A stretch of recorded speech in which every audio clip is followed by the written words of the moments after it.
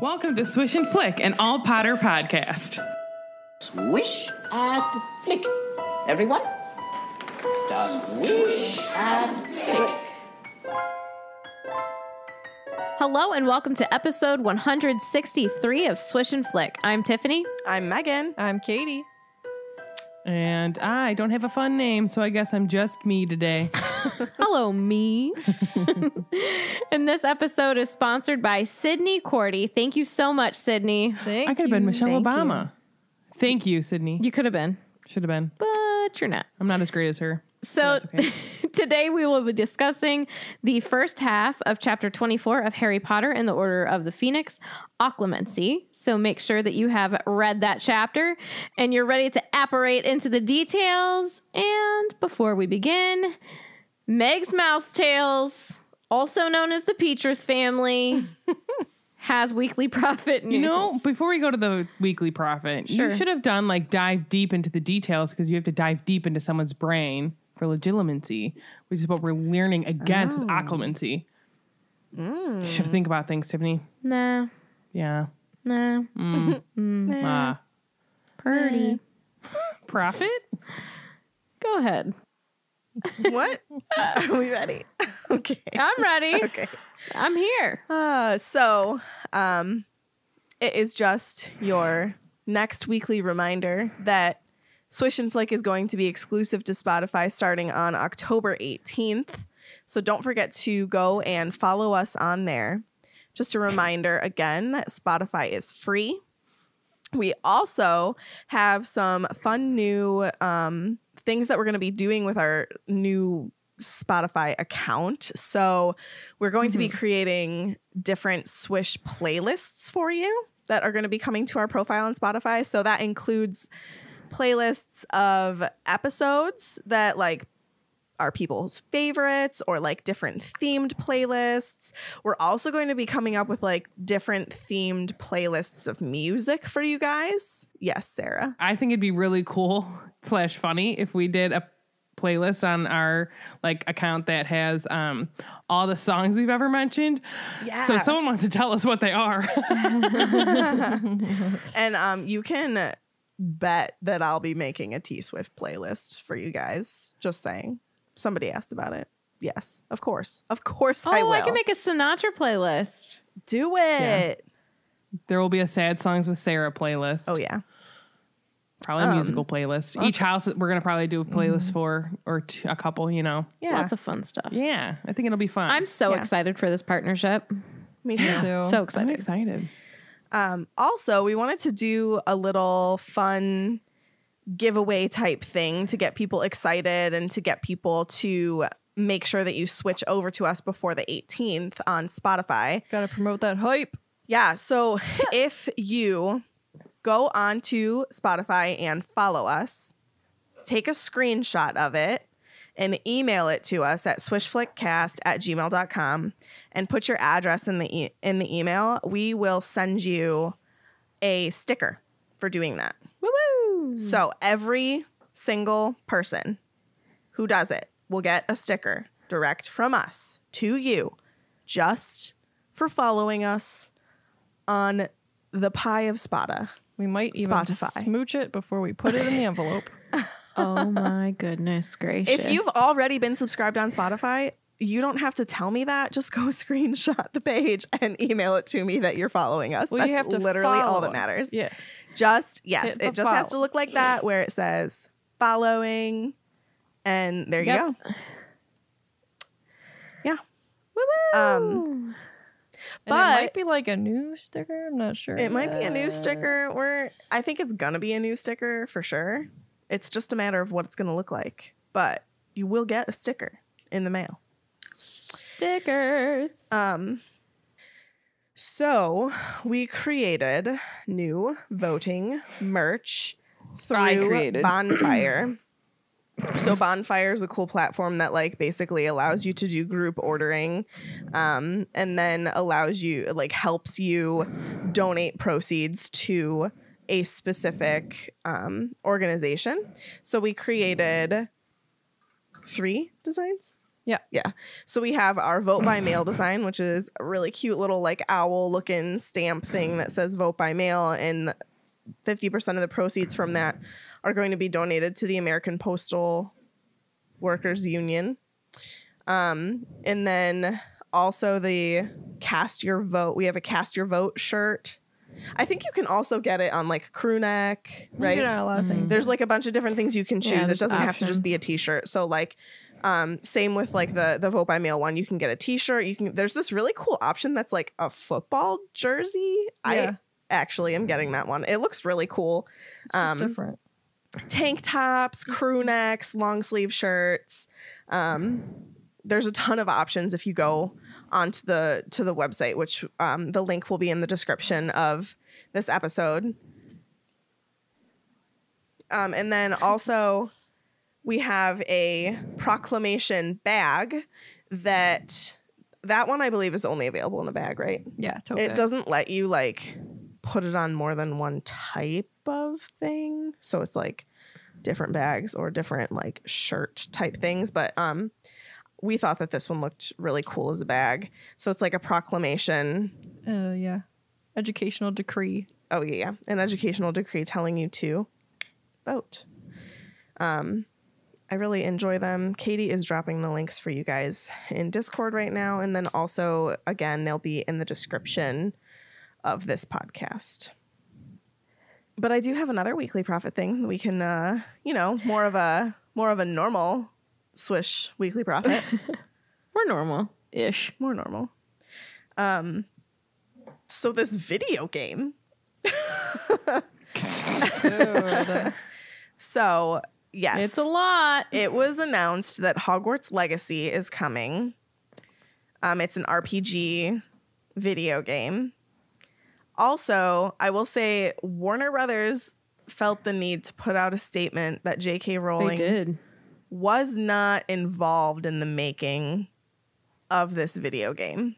That being said, if you are still potentially uncomfortable purchasing it for reasons I totally understand, don't forget, if you are going to get it, to maybe offset your purchase with a donation to a trans organization. That is a good way to like counterbalance getting it.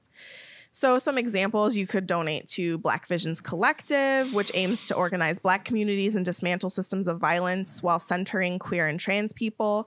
You could donate to the Marsha P. Johnson Institute, which works to protect and defend the rights of Black transgender people.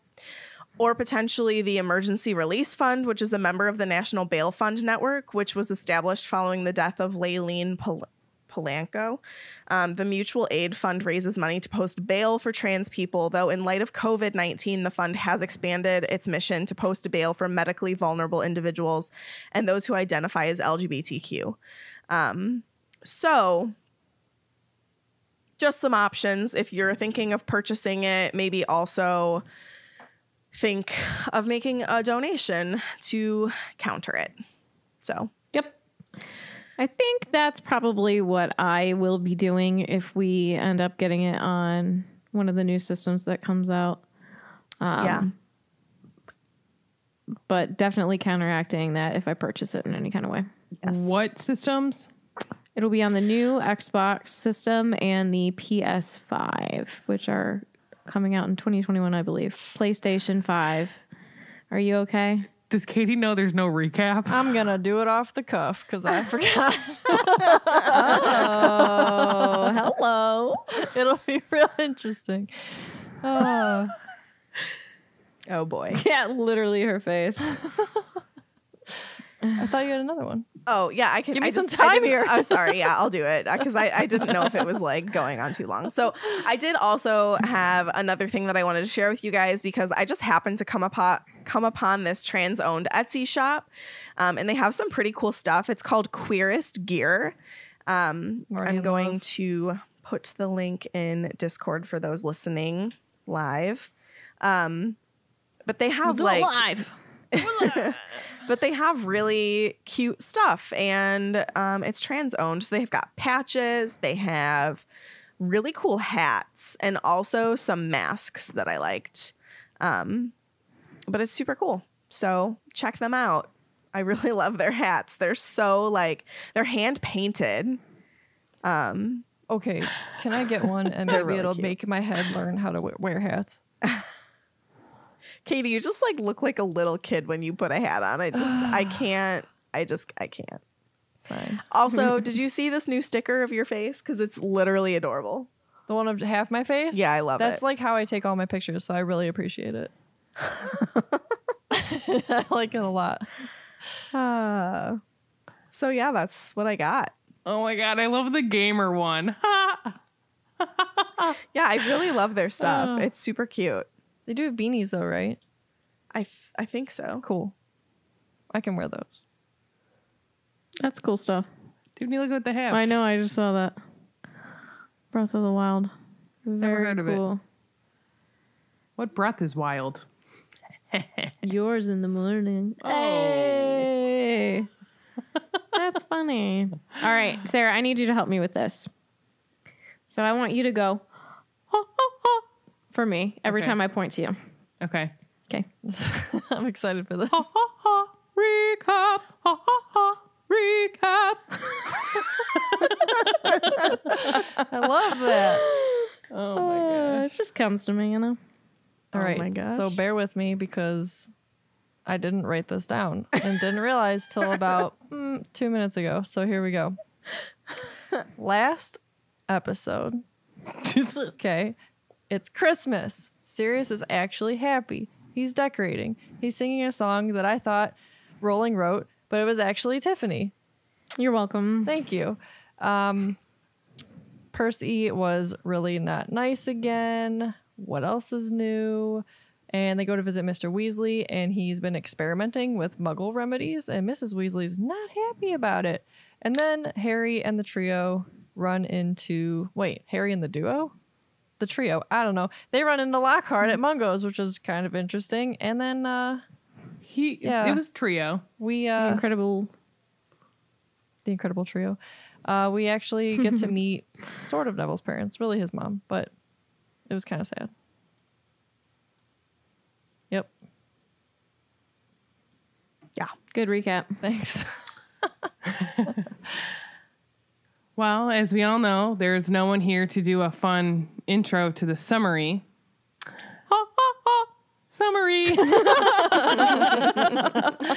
Well, all good things must come to an end, like Sasa on this podcast, and also Christmas break. So Harry is not looking forward to going back to Hogwarts, probably for the first time in his life, because Umbridge is there, and you know how we feel about her. And really, Sirius isn't taking it easy either, because he's sad that he's going to be now stuck in his house with Creature, and everyone's leaving. So then Harry finds out that Dumbledore wants Snape to teach Harry some Jedi mind tricks. I'm one with the Force, and the Force is with me. Sirius and Snape also get into it, because, they don't care for each other, which is putting it very mildly. But good news, Mr. Weasley is cured. Woo-hoo-hoo! And he's out of the hospital. And then, before they know it, they're taking the night bus and they end up in Hogsmeade. End up not in Hogwarts. Because the night bus doesn't go into What is wrong with me? I don't know, It but doesn't go into Hogwarts. It goes right by the gates. And then they're forced to drag all their stuff up to the school. It's a long way to walk. what's going on? Just saying. They're back at school. Okay. There's a lot happening. Did you like on my that side Jedi of the mind table. tricks? I thought that was really clever. No, I was just about to say, what is the Force? Force is all around you, Tiffany. Use it. Use the Force.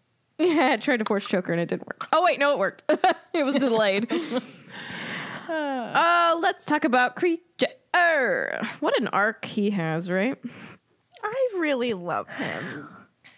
Do you? Oh, Not do you love, right you love now. Snape? In this book? I don't love him right now, but I really love him in Deathly Hallows. There you go. Yeah. So, Creature has been lurking in the attic, or that's where he apparated into and out of when he left to see Miss Bella. Because we all know that when house elves apparate, they make that loud crack sound. And that would have been really noticeable, I think.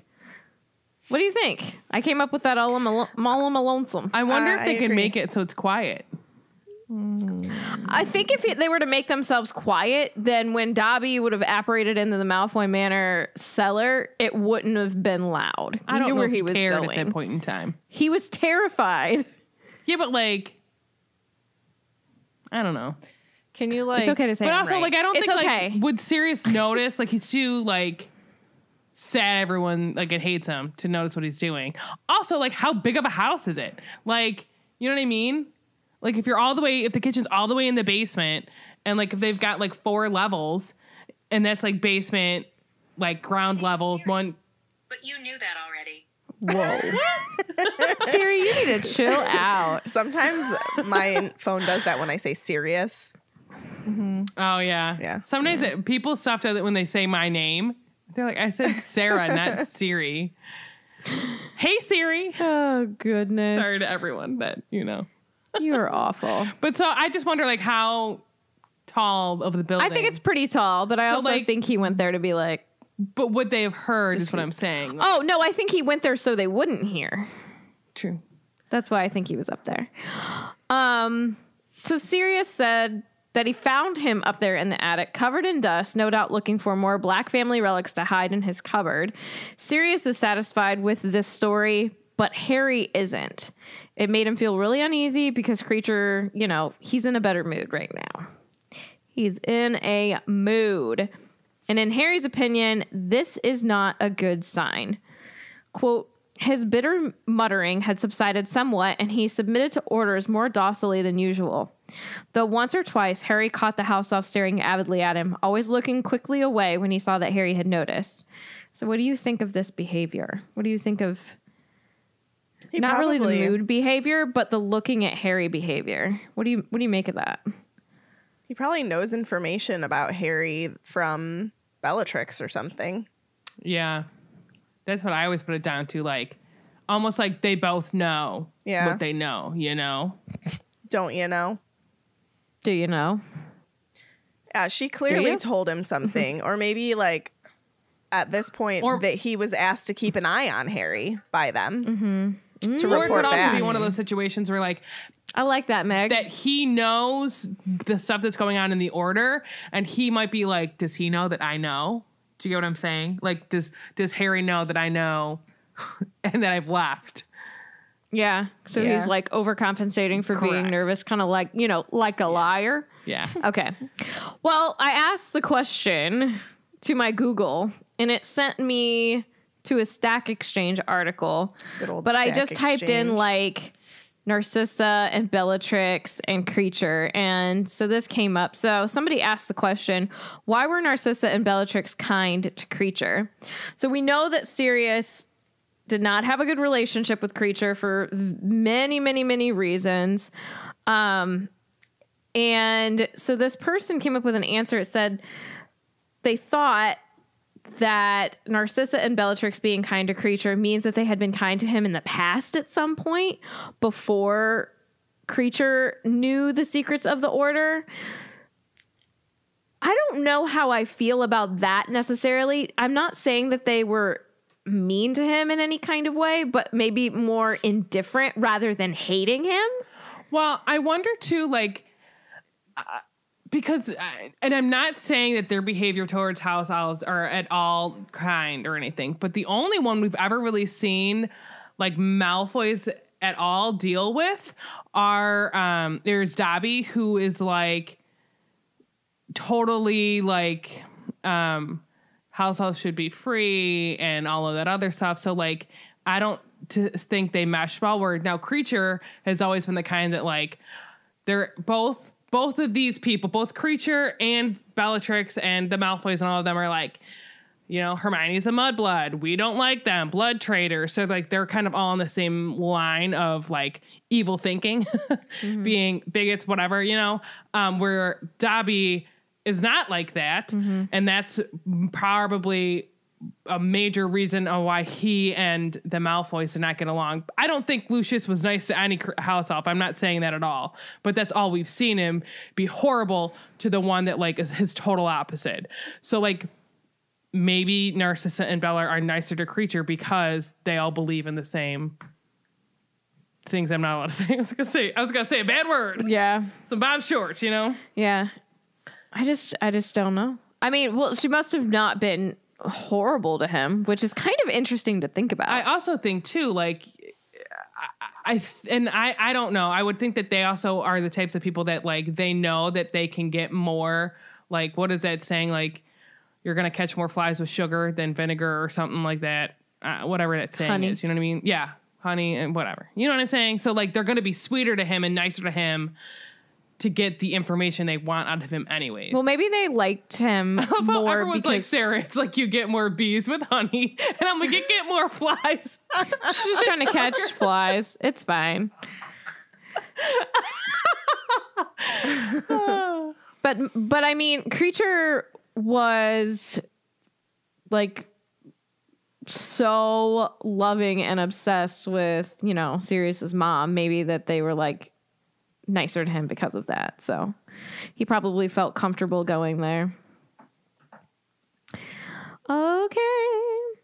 So Harry didn't mention his suspicions to Sirius about Creature because the cheerful mood that Sirius had been in was quickly starting to fade. And this is because the Christmas holiday was soon to be over. And this just makes me so sad because he could have had so many more good days with them, but he was like dreading and anxious and depressed. So he would become grumpy and withdraw to Buckbeak's room for hours at a time. And his gloomy mood seemed to be contagious and put all the others in kind of like an off mood as well. It's so sad. I know. And it like kills me because like he doesn't have much longer to like I know time not be He's sad moods. wasting time. You know what I mean? And I just kind of wish Harry would have said something to him about his thoughts. But Someone should have said something to Harry about his issues. Well, yeah. And Harry was worried about leaving Sirius alone in the house with only Creature again for the first time in his life. He was actually not looking forward to going back to Hogwarts. Going back doesn't look good. It means he's going to be leaving Sirius and all his, you know, all his friends at this house and the relaxation and the comfort of family. And going back to Hogwarts means that you're going back to the tyranny of Dolores Jane Umbridge and, you know, being banned for life from Quidditch. For life. I don't want anybody to forget that. It is for life. Excuse me as I take a sip. Wait, was he banned for life? He's banned for life. For life. LYFE. Boyfriend's going to be 85 years old, pick up a broomstick. She's going to come as a stinking ghost and say, you are banned for life. Put it down. Oh. So I want to read a quote.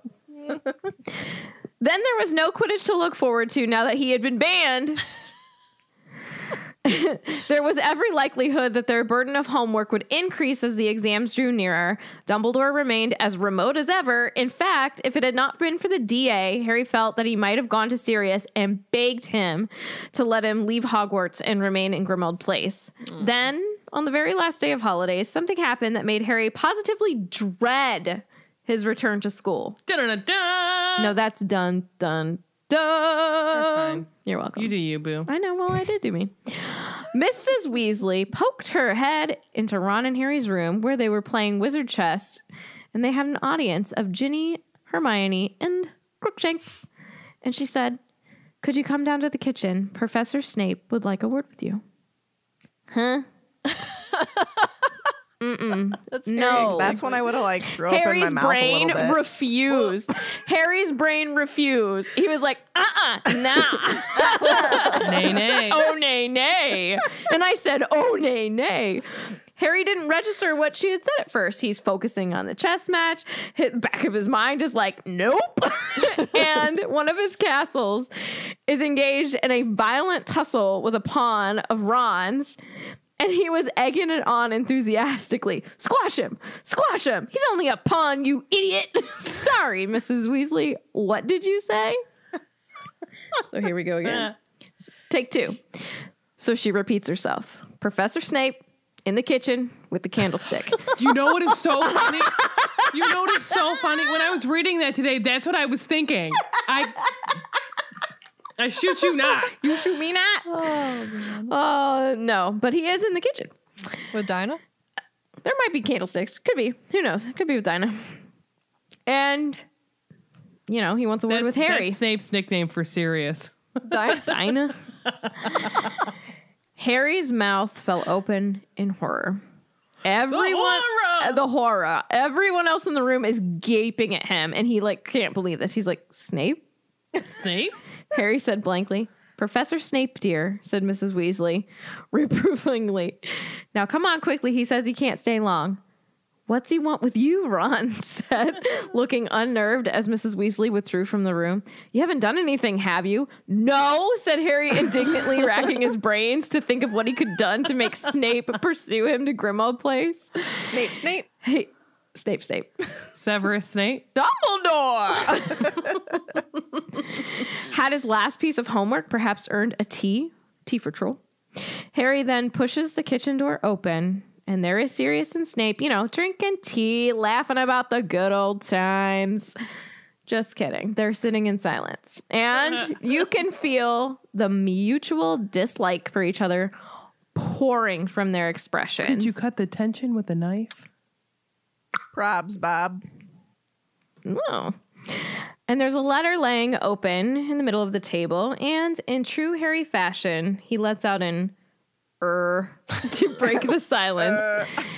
Just to let, you know, everybody know he's there. The chosen one has arrived. Bow down. That classic saved his life in the Triwizard Maze when he had to figure out the riddle from the Sphinx. It was Spider. Spy. He's like, a spider. A spider. I'm Hermione. Look at me. I'm so clever. Spider. All right. I don't know what's wrong with us today. So, as Tiffany said, Snape and Sirius are both in the kitchen. And Snape tells Harry to sit down. And then Sirius goes, you know, I think I'd prefer it if you didn't give orders here, Snape. It's my house, you see.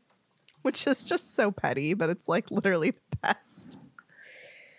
Anyway. He's just trying to stir the pot. Oh, 1,000%. The cauldron, excuse me. Yeah. I'm trying to think of that Celestina Warbeck song about the cauldron. Stole my cauldron. Cauldron of hot, strong love. Steal my cauldron. Okay. Anyway. So Snape says he was supposed to see Harry alone, but Sirius insisted on being there. And then Snape says, I am here on Dumbledore's orders, but by all means, stay, Black. I know you like to feel involved, which I think is a low blow. A low blow? They're just both being Richards here. Bo! Yeah, they're both being very unkind. I mean, this is... I can't. Okay. Go on. This is like high school level. No, this is like middle school level drama, if I'm being honest. But you can't talk because this is my spot on the playground. So. Basically, this is my cafeteria table. Please step On down. Wednesdays, we wear black. You can't sit with us. And then Sirius is like, oh, you want to wear me? What? You want to wear me? There's some body language going on.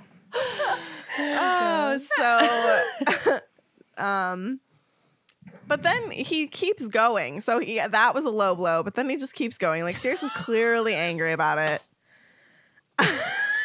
And he lets his chair fall back onto all four legs with a loud bang. And Snape then says Sirius is frustrated by the fact that he can do nothing useful for the order. And that causes Sirius to flush. And then Snape gets that stupid look of triumph on his face. The lip curl. Ooh. Lip curled in triumph. Makes me want to Look like this. Look at me. Look at Skype. Yes. Well, like.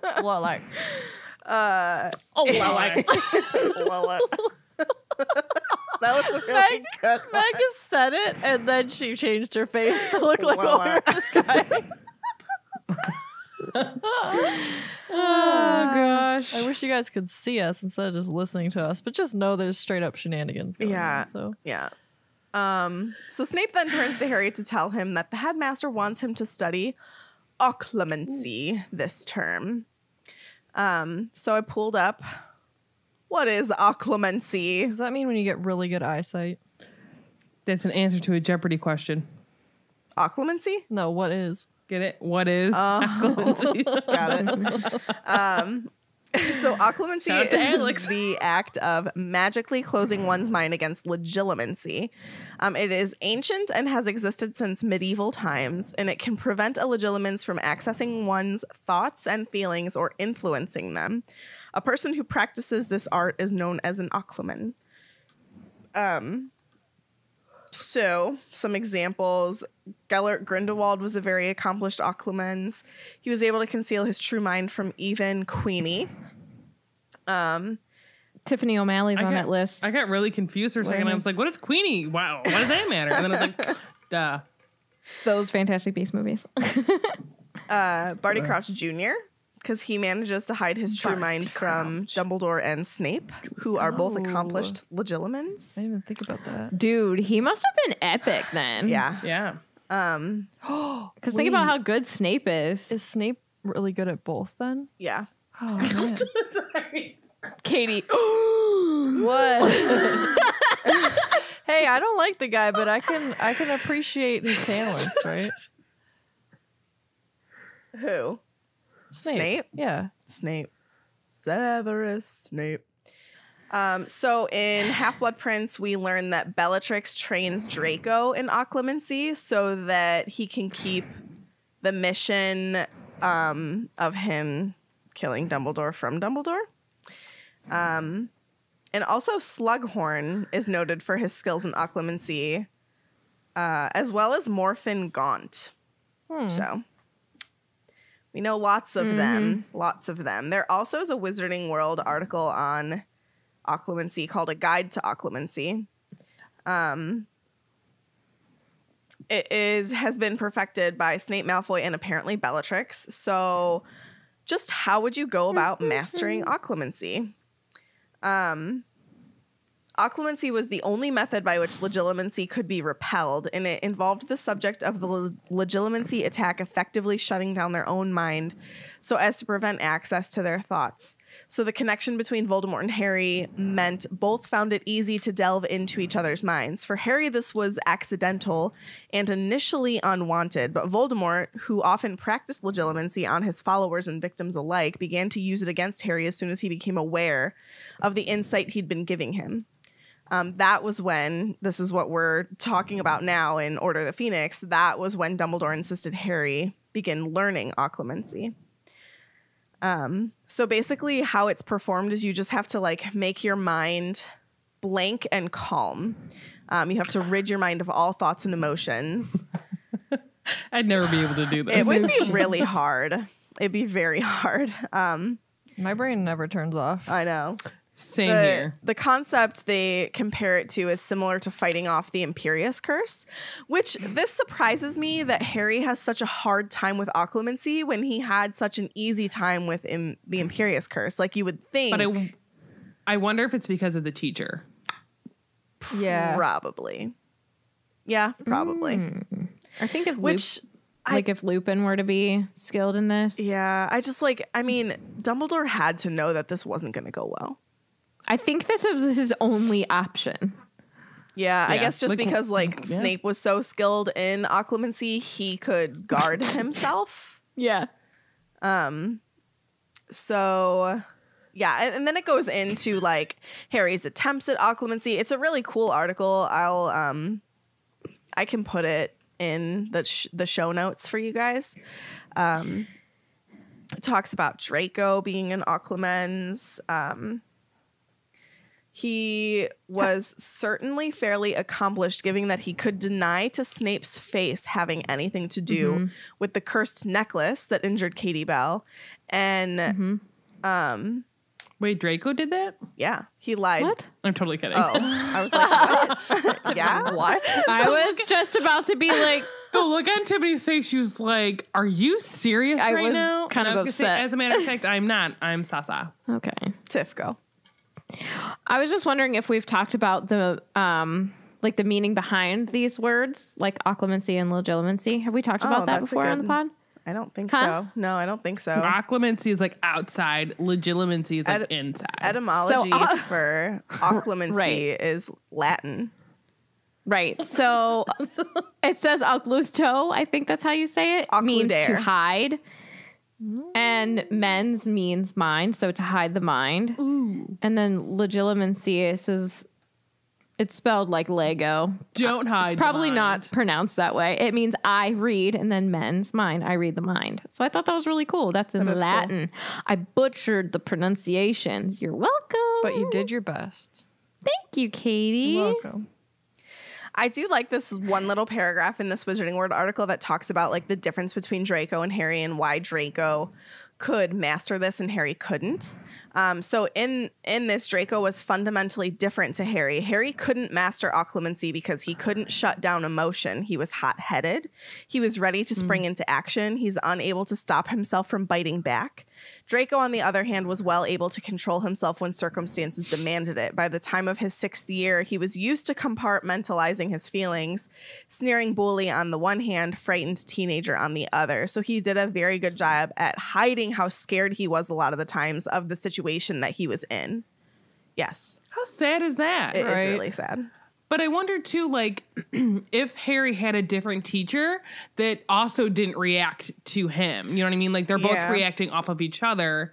If he would have been able to master it. Like, if Lupin was, you know what I mean? Like, because he's more level-headed, he's more calm. He's not gonna, the two of them aren't gonna get, like, enraged at each other like him and Snape do. So that's super sad with Draco. It is. Someone in the Discord, I apologize because it flew by already, mentioned that with Judy, he explained what the purpose of fighting off the Imperius Curse was, but with Snape and Harry learning, Dumbledore never told Harry why he needed exactly. Like he didn't, and that's an important thing within learning, especially you need to know, with Harry. Though, you know, what's this for? You know, and he has questions about. I mean, he's banned for life from Quidditch. He's questioning everything about his life. You can, but I mean, we all know why he can't know. I mean, we could say this all day long. If the circumstances were this different, blah blah blah. Right. You know, it's just the way I just the feel cookie like, crumbles. Like Dumbledore is given so much flack for all the things he chooses, but like he's not a perfect person. What would you do? Yeah, like that's a tough situation to be in. Where like I don't know how many people are in the Wizarding World, but I don't think it's that small of an amount. You know what I mean? Like they're resting on. Really, Dumbledore's probably feeling the pressure of like all of these people. You know what I mean? It's not a light decision to take. And looking back, your vision. What? 2020. Yeah, but what am I actually saying? I don't know. Who knows? I mean, could he have done things a little bit differently? Possibly. Would the outcome be the same? We don't know. Yeah. Don't step on butterflies when you go back in time, guys. You shouldn't step on butterflies flick them with ever. your finger. Well, that's true. Butterflies scare me, and I'm not lying. My aunt is terrified of dragonflies, so you're not alone. I don't like them either. Those suckers fly real fast. They're so cool. They got like their wings look all like metallic-y. They can look cool from far away. Don't come by me, please. Thanks. Bye. Yeah. So basically, I honestly, I don't know if Harry ever would have been able to master occlumency even with different circumstances, purely just because of his personality. I feel like occlumency is very much a personality thing, whether or not you can do it. Like Snape knows when I mean, he doesn't always, but Snape generally knows when to bite his tongue and stop talking. He knows when to not fight back. He knows, like, he has good judgment on those things. Same with Dumbledore. Same with Draco, really. Even though Draco's a bully, like, again, he learned how to compartmentalize his feelings, which is something that Harry doesn't do very well. Harry wears his emotion on his shoulders, like, at all times. And that's just, like, a personality trait of Harry. And I feel like he is just too emotional. Which, I mean, that's not a bad thing. By all means, I love people who are genuine and show emotion and are sensitive, and guys, you can be like that. Just saying. Truth. I agree that someone, Meg's in the Discord chat said that Snape is like real emotional, which I agree. Like, think about how fired he gets Very up with emotional. Yeah, like was serious. He was like and stuff. deranged at the end of 3. He You does, remember but he rereading also that. knows when to shut it off, though. Like, that's the But difference. does he though? Like, there's some times where I think there's subjects that he loses control over. Yes. Yeah. There he can't shut it off. But I do want to bring up the Horcrux for a second.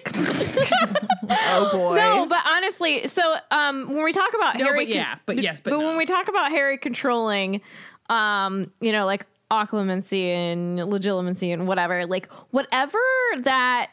I don't think there's even like a term for it, but whatever that connection is between the Horcrux connection between Voldemort and Harry at the end of 7, Harry ventures in and out of Voldemort's mind. If you don't remember that, I'm finishing 7 right now. They're at Hogwarts, and he's able to hold off that urge to dip into Voldemort's mind that he couldn't do before, and he's able to pull himself back out. And towards the end of the book, the author did write that he can control it now, but I think that's just Horcrux specific. So I don't think there's a term for that, but it's like in that same ballpark. You know what I'm saying? Yeah. Like he eventually learns how to do that. But I obviously, like after, I don't think he's venturing into anybody's mind. Just saying. Yeah, I have a lot of words. You don't think Harry ventures into Ginny's mind? No, I think that'd be rude. I think he doesn't really want to. Like, I feel like he just doesn't have the need for it after the whole. Yeah, no, I agree. But I wonder, like, if he could. Yeah. Yeah, who knows? So anyway, like from the book, the definition says the magical defense. This is what Snape says: the magical defense of the mind against external penetration, an obscure branch of magic, but a highly useful one. Highly useful. Highly useful. So Harry then jumps again, like in his mind. He's like, wait. I thought that we agreed that I wasn't being possessed. Why do I need this? So again, like this is his anxiety coming to play. And sure. I think honestly, like just to like jump back on the mental health train here, it's pretty clear that mental health is never thought of in the wizarding world because Dumbledore never even thought about Harry's anxiety in this moment. Did he not? I don't think he did. But let's talk about the 3 men that are in this room: Snape, Sirius, and Harry. All of them. Y'all have some issues, and y'all need to get some help. 1000%. We're not lying. Like, and I'm not saying that's getting help is not a bad thing. Going to talking to someone is not a bad thing. But they need it. That's something that the wizarding world is lacking. But yeah, y'all have been through some stuff, you know?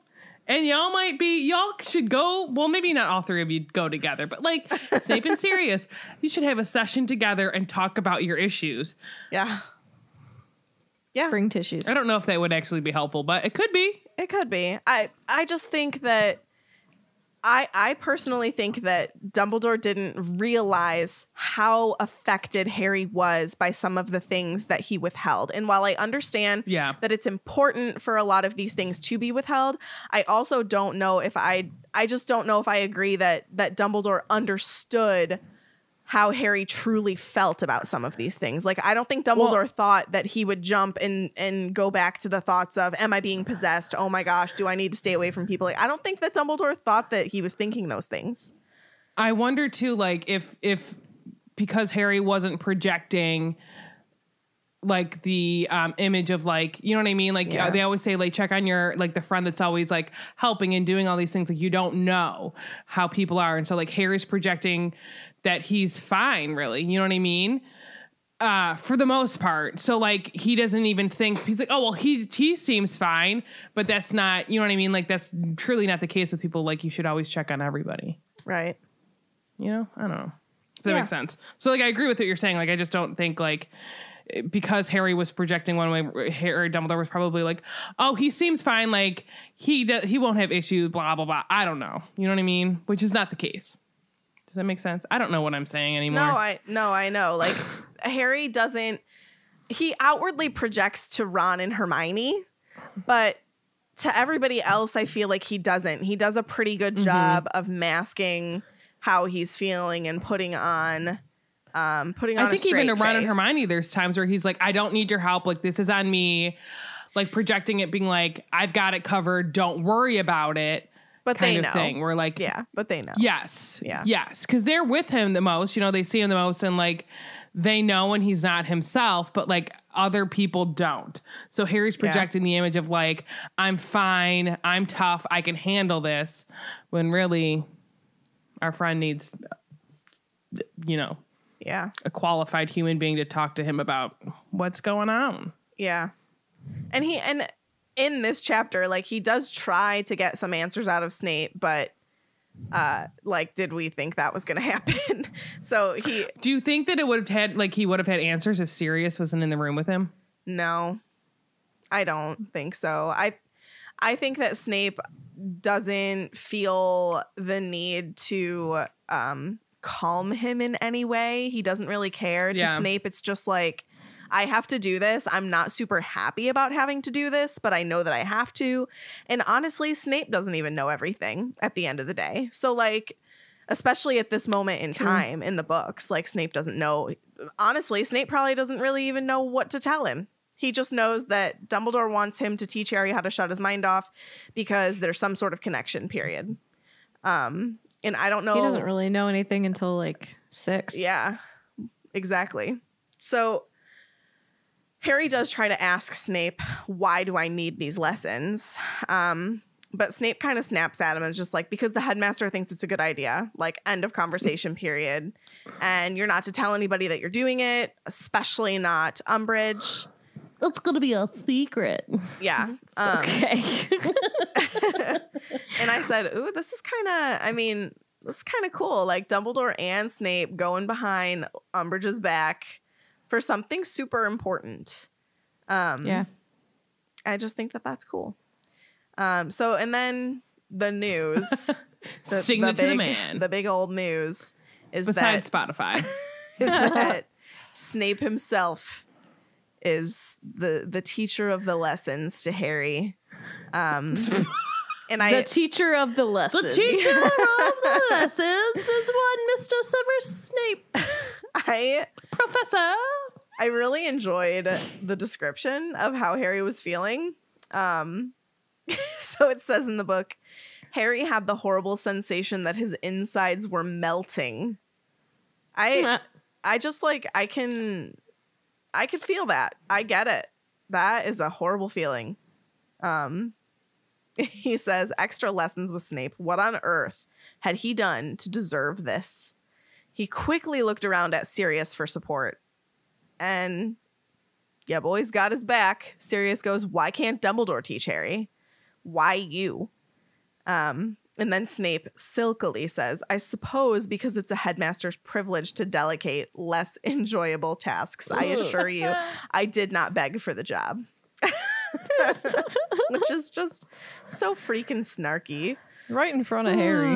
Yeah. Well, I mean, he doesn't, it's not like it's shocking. Well, no, it's just rude. Well, for sure. But Snape is rude. On top of the fact that he tells Harry that he's to tell people he's taking remedial potions and says it to his face that nobody would question this. What do they call it in these are sick burns. Right. What do they call it in? You need some ointment. Puffs? Remedial potions. Because and then they're like the thing, and they're like you can use the talking about potions wand. or whatever. It's like lotion. Oh yeah, ocean. No, not the ocean. Not I haven't seen ocean. Puffs yet. the thing where all the fish So swim funny. in. The ocean. I So just good. thought that was super rude, though. He's got to tell people he's taking remedial potions. Like, no. Hard no. So Sirius then tries to redeem the situation slightly by saying that if he hears he's using these lessons to give Harry a hard time, he'll have to answer to him. And Snape basically like just doesn't care and is like, how touching. But surely you've noticed that Potter's very like his father. And Sirius is all proud and goes, yes, I have. And then Snape goes, well, then you'll know he's so arrogant that criticism simply bounces off of him. Here's Harry in the middle, like, what do I do? I know. He's like, well, then a duel's literally about to happen here in Grimmauld Place, in the kitchen. Both of them. Maybe in the kitchen. It's going down. Let's take this to the kitchen. What does Mrs. Weasley say? And just because you doesn't mean you need to whip out your wands for everything. But what does she say the first part of that line? Just because you like you can you're or something. 17 or something. I Wands. can't remember it. Just because Mrs. you can do Weasley. magic Yeah. doesn't mean you need to whip your wands out for everything. Bree, meet him outside. Meet him outside. Oh my God.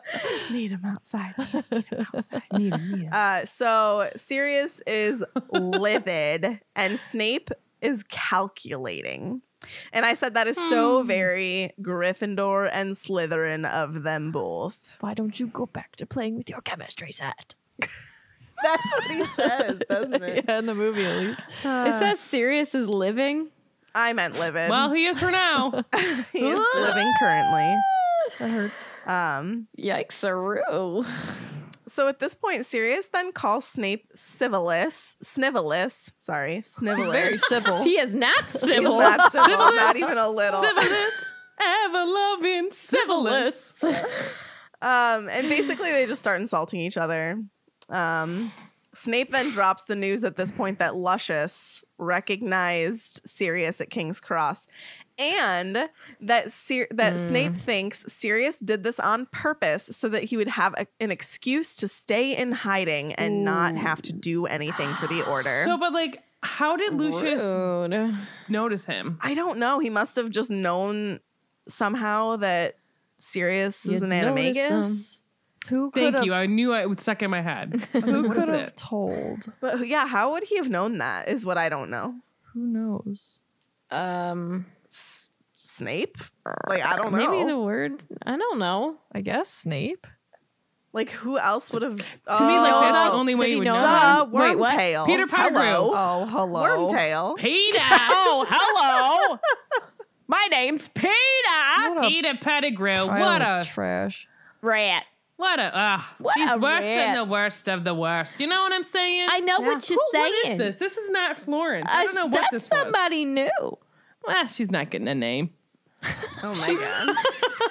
But anywho, we don't like Peter Griffin. I mean, we do. I'm talking about What's- Peter Pettigrew. what's I don't going know what's going on. Are we talking about Family Get Guy? Are we back to talking the about Harry chapter. Potter? Okay, that's fine. So, Oh gosh. like, at this point, like, this is about to get bad. They're so mad at Or each other. so good. And then, is literally, so high the school. second it's about to turn, the whole Weasley family plus Hermione just Well, not the entire family. Percy's not there. well, true. Whoa. They all just come right into the kitchen, and they all look so happy. And It's such an awkward turtle. what?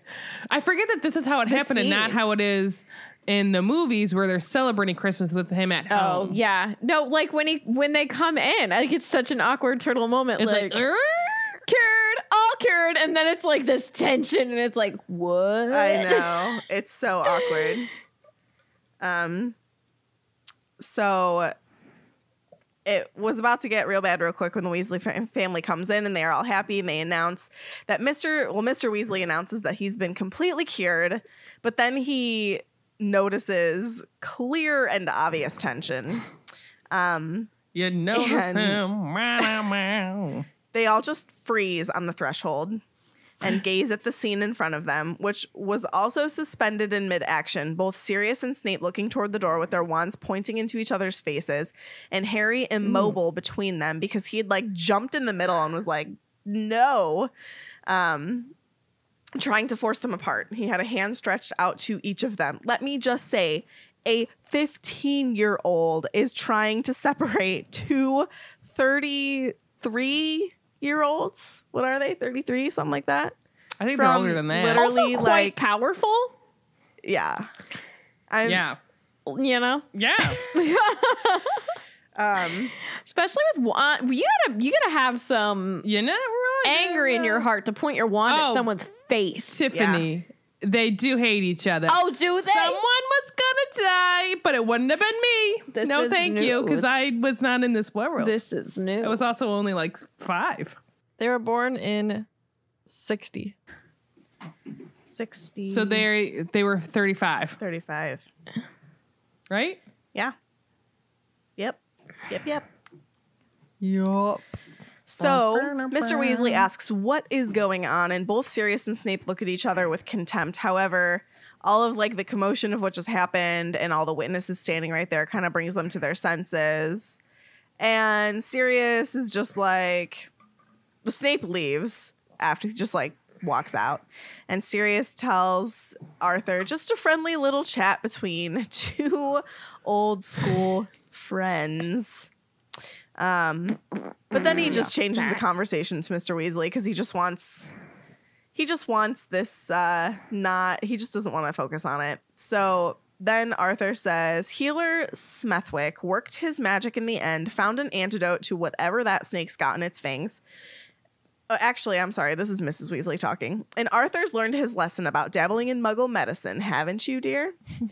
So during dinner, Do we know? Sorry to interrupt you. Do we know what he did like Stitches? what? Oh, stitches.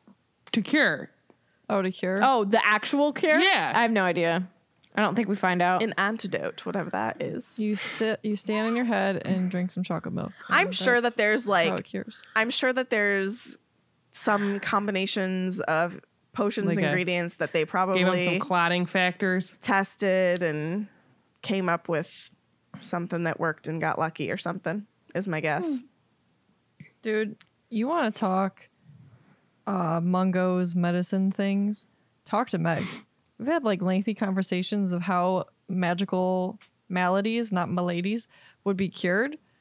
And she's come up with like some crazy stuff that like, I get it. It's cool. We should do an episode Do on you that. want to do that on a Felix file? Yeah. That could be fun. Meg don't mess Let's around. do magical miladies Felix file. That'd be fun. My ladies, that's thriving. That'd be fun.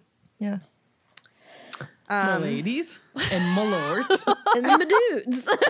my bras. You know what I mean?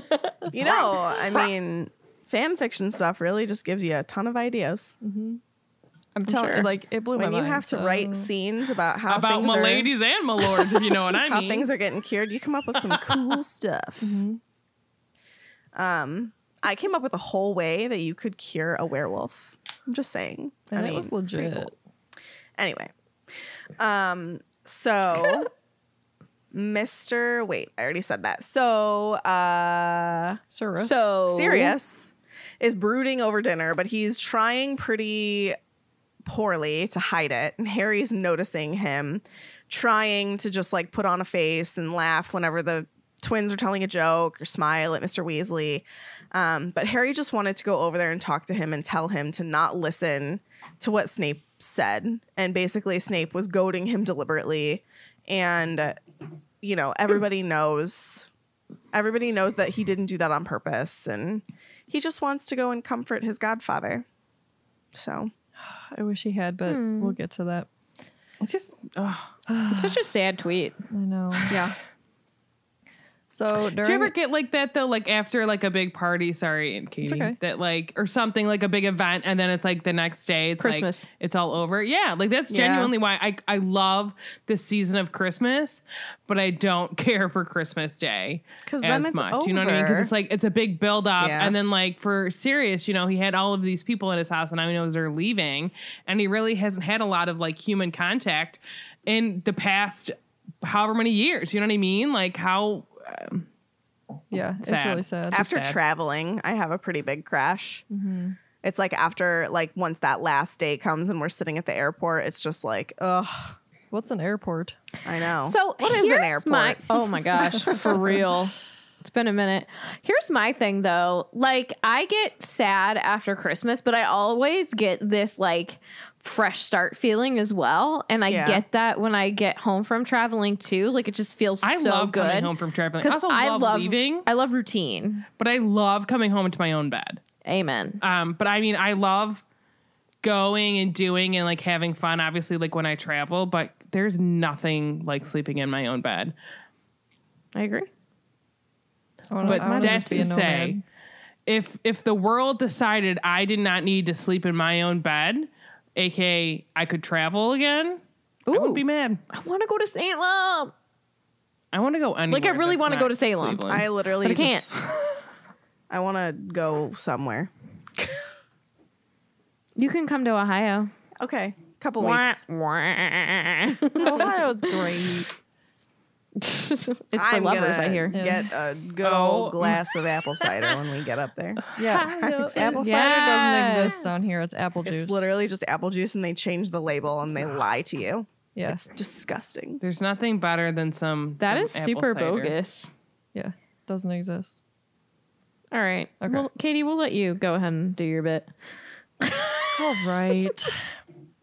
During dinner, Harry very quietly tells Ron and Hermione that about having to take these occlumency classes with Snape, and Hermione's like, "Well, Dumbledore probably wants to stop the dreams that you're having about Voldemort, and like you probably won't be sorry not to have them anymore." And then there's Ron who says, "I'd rather have the nightmares." And then Were you talking really fast? No. You sounded like you were sped up to Sarah and I. That's so weird. No. It was super weird. I think my internet was trying to catch up. That happens to me on FaceTime sometimes. Like the video will speed up, like whoever on the other side looks like they just went into like triple time. Yeah. I don't know. Sometime in the Discord I go very high pitched and chipmunky apparently, so I have no idea. So That's great. the plan was to go back to Hogwarts via the night bus, and they would be escorted once again by Tonks and Lupin. I really enjoy how much time they're spending together because I think it's going to turn out great.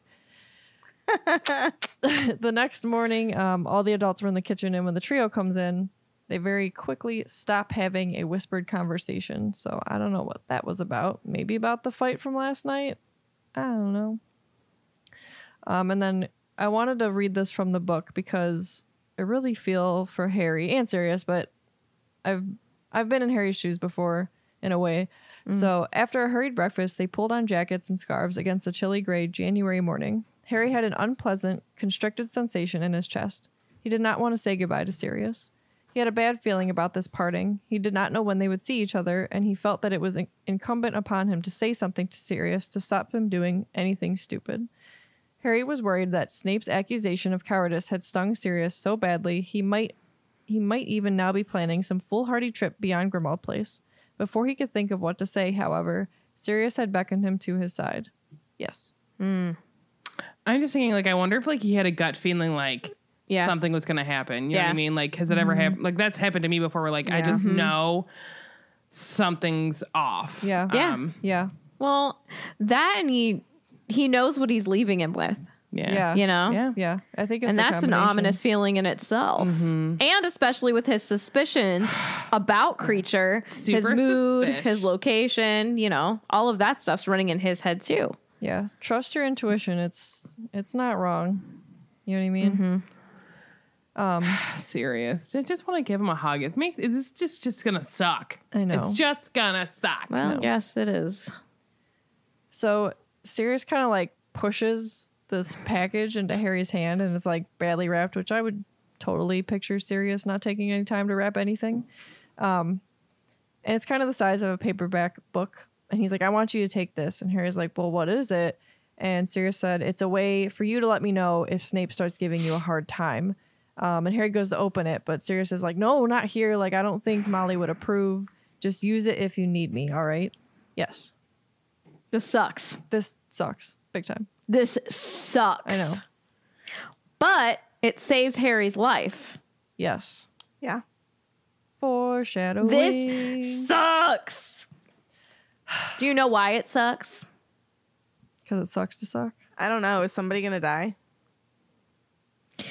It could have been used. It Yeah. could have been used. It could have been used instead of breaking into Umbridge's office, getting caught, getting a fake message from Creature, going to the ministry. People are getting spells thrown at him. But on the other hand, you know, comes in very useful And it's a good thing that Harry keeps the broken piece of this. No kidding. Like what if he would have thrown it away, keeps his wand too. Do you know what we're talking about? Are you all right? She's losing it. But I just like it just sucks. Like It's so sad. oh, she's crying. My bad. I thought she was laughing. No, I mean I'm laughing because I'm like trying not to cry. Like I just feel You're just so thinking about what bad. I'm saying, and it's like, oh yeah, no, Like, this is it's- awful. It just sucks that like he's gonna like die. And like then Harry has like one less person. You know what I mean? And like, I can't talk about it. Good thing you got a podcast that you got to talk about it on coming up. It'll be like next year we'll be talking about it by the time we get to it. But it's just. But it comes back. So it's like Sirius kind of has like a hand in saving Harry's life later when the mirror eventually falls into Aberforth's hands and he sends Dobby.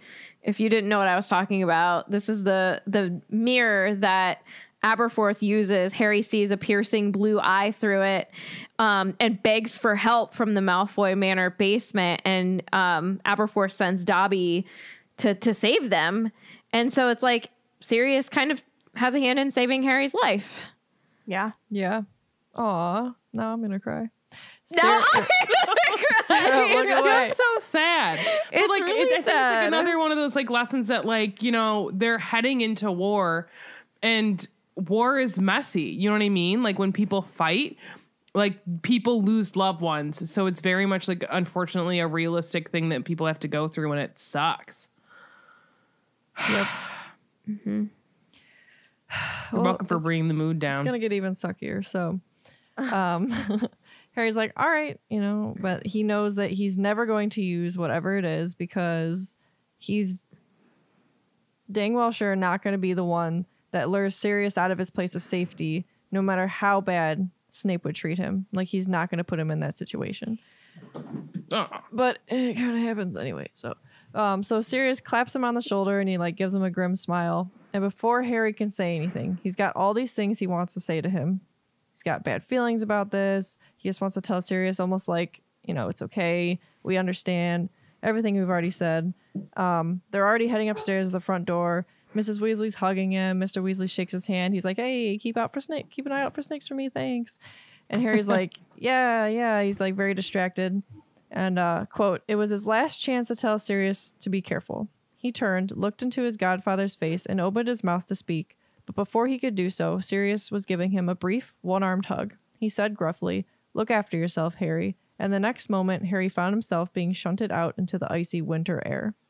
Have you ever had, like, I bet Harry goes back to this all the time and is like, what if I just said something? I should have been there for him. But, like, have you ever been in that situation where, like, I don't know, like something's happening and like you, no matter what you're trying to do, you either can't speak or like just craziness is happening, but later on you're still going to beat yourself up about it. Yeah. Really sucks. Yeah. Like it makes me super sad. I feel for Harry because this is probably something he feels so guilty about, even though it's not his fault at all. Like, just think if he in Cursed Child is still thinking about Cedric. Yeah. Think about how often he thinks about Sirius. Oh yeah. Daily. Yeah. And like just like that, the door slams shut, house disappears, and like they're getting on the night bus. And Harry points out to us that Tonks seems nervous. She's disguised, but like she seems very nervous about getting out of there quickly. Was she nervous? I don't know. Because she's next I think to the because man they're she so loves. out in the open. All right. I'm like super sad. Same. So yeah. Well, I wish I had a playlist for this.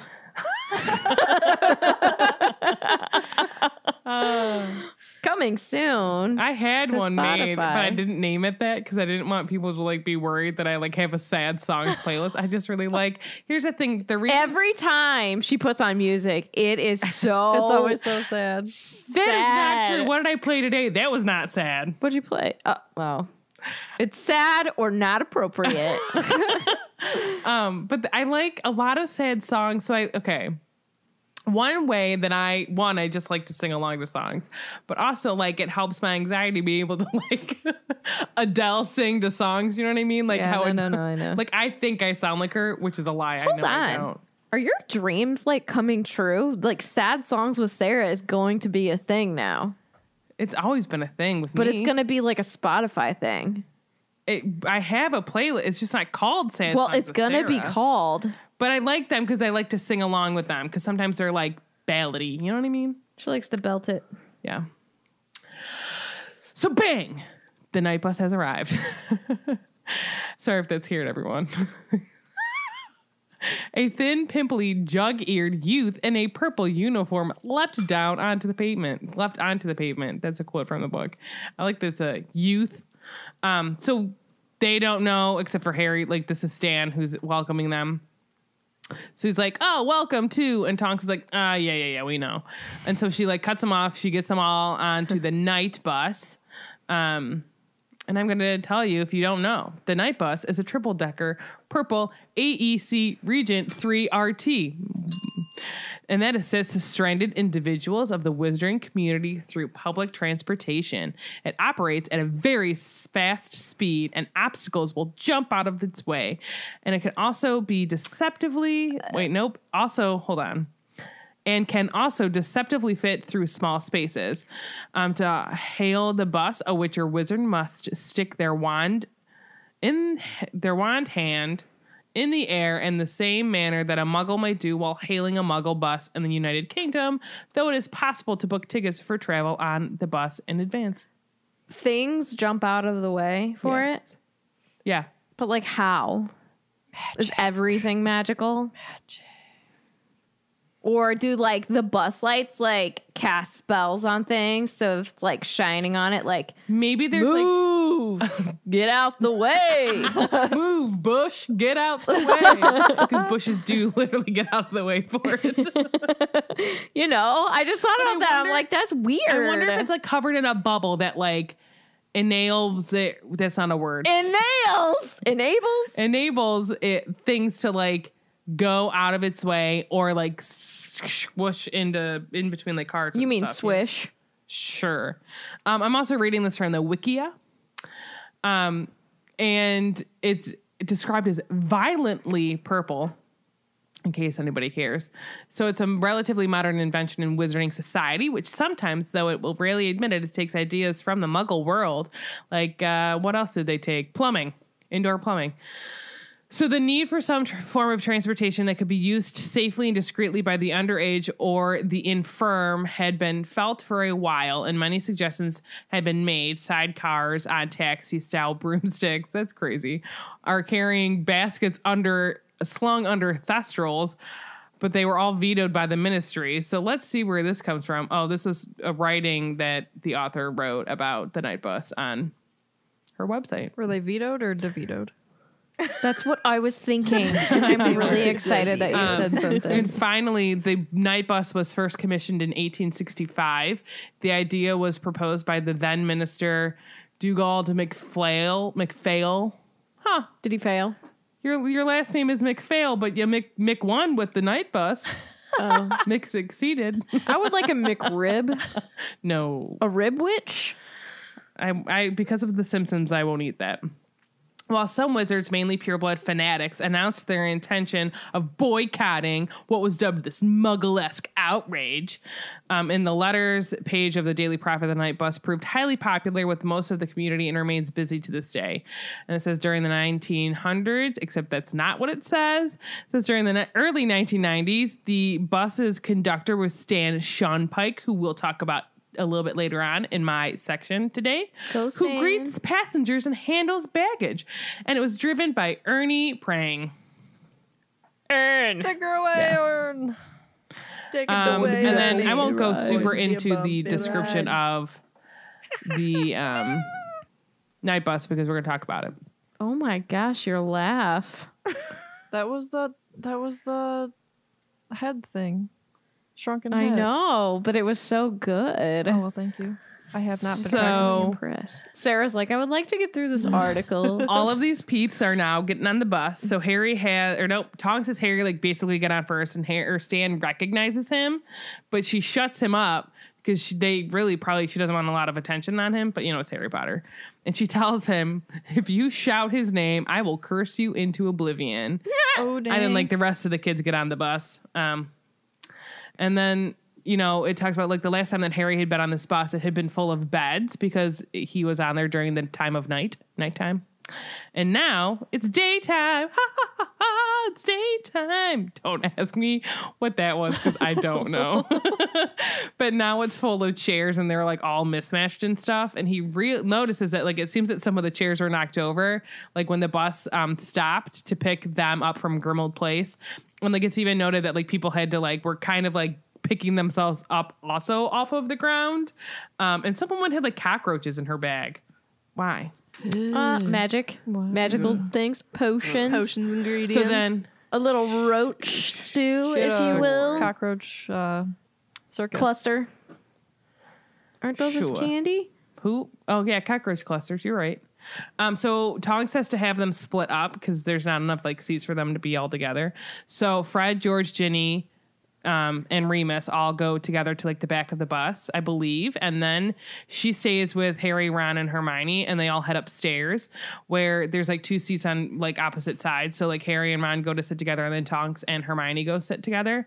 And Harry notices that while he's walking to where he's going to sit down, a lot of heads are turning his way because they want to see a peek of the Harry Potter. And Stan's also right behind him because he's got to talk to him. And he has them give him 11. I don't know why I said 11 like that. You're fine. Sickles each. Because that's the price of a ticket. How much Mongol money is that? And then they what did you say? I want to know how much Muggle money that is. Oh, well, there's 17 sickles to a galleon. That tells me 29 nothing. and a sickle. It's easy to 493 knuts in a galleon. I don't $3.99. get it, if I'm being honest. But anyways. I don't know math. What's a number? Integers. A number's 1. So off they go. They're leaving Grimmauld Place with a bang, basically. And in that process, Ron gets knocked over, and he falls onto Pig's cage. And so he breaks out. Wait, is he a boy or a girl? Doesn't matter. The owl gets out of the cage. Yeah. I don't know. Doesn't matter. It's just an owl. Yeah. Who cares? Pig gets out of his cage or their cage, and the bird then Piglet goes and sits on Hermione's shoulder. They're friends. Instead of hanging out with Ron, which, I'm sure Ron would also like to hang out with Hermione too. So let's talk about Stan Shunpike. He's a guy. He's a wizard. I feel bad for him. Same. He was the conductor and helper of the night bus. Again, this is from the Wikia. And then on September 14th, which is crazy because it literally was how many days ago? 2, 3, 4, 2, 3. 3 days ago. 3. I was going to get it. Integers. On September 14th, 1996, he was arrested and sent to Azkaban for being a Death Eater when he was overheard claiming to have inside information about the organization, although in all likelihood he was only fooling around. In 1997, he broke free from prison and joined the Death Eaters under the Imperius Curse. His fate after the war is unknown. He most likely awoke from the curse following Lord Voldemort's... Voldemort.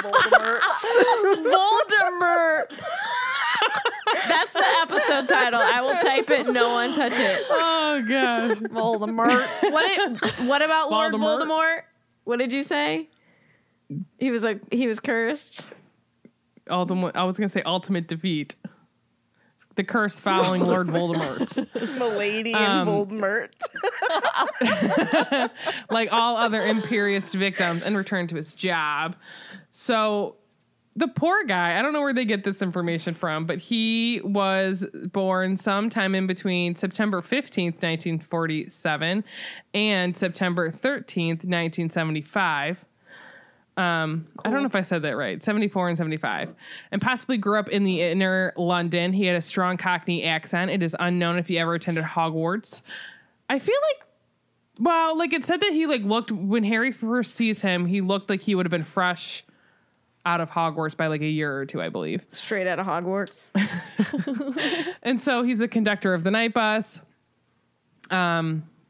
And so it says he was a skilled motorist, I guess, but not a man of high intelligence. As such, Stan failed to recognize Harry Potter, who had just fled from Privet Drive, number 4, and instead believed his alias of Neville Longbottom. But like, why would you know when he's 13 exactly who Harry looks like? That does not shock me. But I guess it's just me. So when talking to Harry and others on the night bus, he showed his love of gossip and having inside information. He was shocked when Harry nonchalantly spoke the name Voldemort. And even when later meeting up with Cornelius Fudge, who confirmed Harry's true identity, Stan continued to refer to Harry as Neville for the rest of the trip. What are you shaking your head about? Megan. And then he attended the Quidditch World Cup, and after the match, Stan and several others were witnessed by Harry and Ron trying to chat up a group of Vila, with Stan making the outrageous and false comment of him being about to be made the youngest Minister of Magic ever. I love it. With an effort to impress them. And so with the Second Wizarding War, we see he meets him again, and along with Ron and his siblings, they're being transported by the night bus to Hogwarts School of Witchcraft and Wizardry in 1996. Stan this time realized who Harry was, though made the mistake of blurting out his name to his friend and the driver, Ernie Prang. Harry's primary bodyguard, the expertly disguised Nora. What is wrong with me? Or Nymphadora Tonks. Nora! Just, slap all of them together. Who threatened to curse Stan into oblivion if he did it again, as they were concerned for Harry's security. And then, tried to impress his friends, talking about inside stuff with Death Eaters, which led to him being, his house being raided by Rufus Scrudgemere, who was What's wrong with you? I think I need to just stop today because clearly I'm not laughing at you. You're just so good. I love how you're literally laughing at me, but you just said you're not laughing at me. But anyways, the Minister of Magic, Mr. Old Rufus Scrudgemere, as I said, he found out, raided his home, took him into custody. He was arrested, sent to Azkaban, and then he and this says he was one of the reasons why Harry refused to cooperate with the minister or serve as the poster child, which I don't blame him, because Harry refused to believe that Stan could have been a Death Eater. And then the interrogation with Stan revealed that he had absolutely no link with the Death Eaters, but the ministry kept him in order to pull up a facade of progress. Stupid. There's a lot more to go, and I don't think we really need to know. We'll do a Felix Files on him. Yeah. Good old Stan. Good old Stanley. Every time I say Stanley, I just think about Stanley from The Office. And then I like Pretzel Day. I love Is it Pretzel Day? Have you lost your mind, boy? Because I'll help you find it. Stanley Steamer, the carpet cleaner. Ow! Oh my God, that's such a good video. It is. So he's then talking to Harry because that's how Stan likes to, live life. And he asks him like how he's been, and that he's like, I've read your name a lot in the paper recently. It's not such good news, bro. He doesn't say it like that, but He also says that Harry doesn't seem crazy. He's like, you didn't seem crazy when I met you however many years ago. But then he finally gives him his tickets. And I forgot that I wanted to read from the chapter. So let's read. Page 526. 526. Please turn I just to like the page description. 526. Sorry. So looking towards the front of the bus, Harry saw Hermione cover her eyes with her hands. Pigwidgeon, is that how you would say that? Mm-hmm. Was still swaying happily on her shoulder. Bang! Chairs slid backward again as the night bus jumped from the Birmingham motorway to a quiet country lane full of hairpin bends. Hedgerows on either side of the road were leaping out of their way As they mounted the verges, from here, You're reading it like that. You're reading it like I know, because I'm like trying to make sure that I'm reading it It correctly. sounds like the Department of Mysteries lady voice. From here, they moved to a main street in the middle of a busy town, then to a viaduct surrounded by tall hills, then to a wind-swept road between high-rise flats, each time with a loud bang. I've changed my mind, muttered Ron, picking himself up from the floor for the 6th time. I never want to ride on here again. I wouldn't want to ride on that. I'd barf. You would be would not do vomiting. well. As a matter of fact, you would be the like next it. lady. So Stan kind of comes back and tells them to let them know like that their stop. They have one stop and then like theirs is next. And the boss lady that was with them wanted him to tell them that like get ready because we're like getting off. And if you don't know who the boss lady is, he's talking about Tonks. So he just wants them to let them know, like Madam Marsh, they have to get her off first, and then their stop is coming. So they can literally hear her retching below them. She's downstairs. So soon the bus screeches to a stop, and they can hear Madam Marsh being let off of the bus. Then bang, they were off again, leading to a snowy Hogsmeade. And I Googled Madam Marsh. And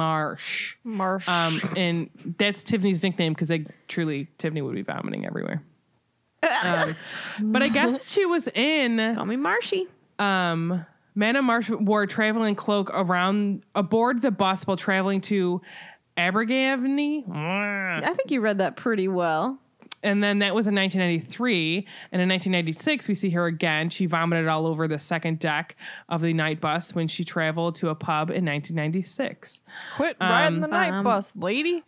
And this says, Bum.com. in the notes, it says, Madam Marsh is, according to the author, simply in, quote, extra with no further part to play in the saga. I'd play her in the movies. It'd be me. You do a great job. I just didn't remember her being in. Yeah. She's in chapter 3, the night bus of the third book in this series. Fun facts. Scrudgemere. Nora. Nora. Hold on, I gotta add that to the title. Oh gosh. So the bus then. They go through Hogsmeade. It's beautiful. It's snowy. It's gorgeous. You know what I mean? The bus then stops. What are you doing? Because you're moving things around on here. If you mess up again, I don't have any more room for this title. Yeah, but you were moving things, so that moved the whole thing down, is what I'm saying. Oh, I didn't know you were talking to me. I don't know who was doing it. It was me. So the bus stopped in front of the gates of Hogwarts, and I really wanted to say the pearly gates, but they're not pearly. So Remus and Tonks help them get off the bus, get all their stuff together, and then they gather to say goodbye. So Harry notices that all of the passengers that are left in the bus are kind of looking out the window at him. They're like, what you doing? Are you Harry Potter? Then Tonks lets them know that they are safe once they are inside the gates and on the grounds of Hogwarts. So I wonder, is this foreshadowing? Because, that's not always true. You're not always going to be safe on Hogwarts ground. Wow. You know, Hagrid lied to us way early in the beginning of this. Ain't Right? no place safer. Like a liar. Yeah. Yeah, true. every year there's something bad happening. Right? Yeah. And I'm going to read from the chapter again because Remus kind of says goodbye to all of them and he wants to talk to Harry kind of on his own. And he says, and listen, he lowered his voice while the rest of them exchanged last minute goodbyes with Tonks. Harry, I know you don't like Snape, but he is a superb Occlumency and we all, Sirius included, want you to learn to protect yourself. So work hard, all right? Yeah, all right, said Harry heavily, looking up into... Nope, I almost said the Snape's. Into Lupin's prematurely lined face. See you then. So he says his goodbye to Lupin. And then the kids, basically all trudge up to the entrance, the big doors that open into Hogwarts. Don't ask me why I said it like that. And they're dragging their luggage with them. And Harry looks back to see the bus was already gone and part of them wished he was still on it. But let's talk about this. Let's talk about how long is that trail from the gates to the front entrance of Hogwarts, because I don't think it's short. Do you know what I'm saying? Like, they have to trudge all of their luggage up. Like, send, like, what? Why? How does everyone else get back in? For snow you know what I mean? Stuff, you know? Yeah, it's cold. Because it always talks about, like, once they're on the carriages, they're like, oh, it's like 80 years, and they finally get to the front entrance. All right, He has to listen to Hermione talk about knitting more hats for the elves. I'd like a hat. I don't think you'd want a Hermione hat, though. Yeah, that's probably true. But Long way. 5K minimum. Somebody knit me a hat. do you think, though? That's a No, long way. I That's a would couple guess of maybe miles. At least a mile, I'm going to guess. I would say at least a mile. At least. But, like, how long does it take you to walk a mile? With, I think with you're trudging. luggage? Yeah. Yeah. Minutes, long time. Longer. 30. You would Too need long. You'd be In totally the cold swole. in January. Up a hill with my brother on my back. It's uphill both ways. Long time. True. That's the half. This was a long chapter. I like looked at it. I was like, oh, whoa. I know. Well, whoa. the second half of the chapter seems like a whole different chapter because it's so vastly different. You know, because if you think about it, like when we're at the end of the next one, we're It's like so 2020. deep and sweaty. And then at the beginning, it's like, oh, we were just at Grimmauld Place. It's like, it's so weird. Ask me questions. Megan, are you going to do it? Can we do something fun for the lightning bolt rounds? Like answer questions like in Florence's voice or like sing them or something. I'll sing them. You In do a you, boo. high-pitched voice. Yeah, Okay, you this have is to the do only it way too. here, we'll make this rule. The only ways to answer the questions are either singing or in Florence. I'm down. What about, Move your water what bottle about so I can see Barty? you. I don't know what you mean No. by Barty. No. Yeah, Stephanie's people are Barty saying Potter. Barty. People want it. Takes so much out of me to do that that Barty. voice. I was Man. real confused. All right, I'll do it. I'll do it. Yeah, you have you- to do Terriot then. No. Facts. Oh. Do So- it in some way that is not your normal voice. Something. Yeah, I'm into it. I can't do Barty too. the whole time. Everybody. You can also sing. Meg, your answer has to be Okay, it, I'm but gonna read it sing. normal. I'm gonna sing it. Okay, that's fine. Okay. Vinny, or Spoti.fi, actually. Spoti.fi asks, the video game, is set in early 1800s Hogwarts. So which character would you like to see, or someone related to a character we know? Dumbledore. Hey man, I want to see like Albus Dumbledore, man. Show me a little the relationship, man. If it's in the early, what does that mean? 1800s? Is he there? No. I don't know. Is he not? No. When was he born? It doesn't. 18. It late just says 1800s. 1800s. It doesn't specify when in the 1800s, just 1800s. Born in 1881. Well, that could be the 18th. That's the 1800s. I'm gonna say Dumbledore too. What the heck? Holy mackerel. All right. Riley Let's asks, roll. if Sirius was nicer to Creature, do you think that he still would have betrayed him? Or would Creature have found a reason to return to Bellatrix and betray Sirius anyway?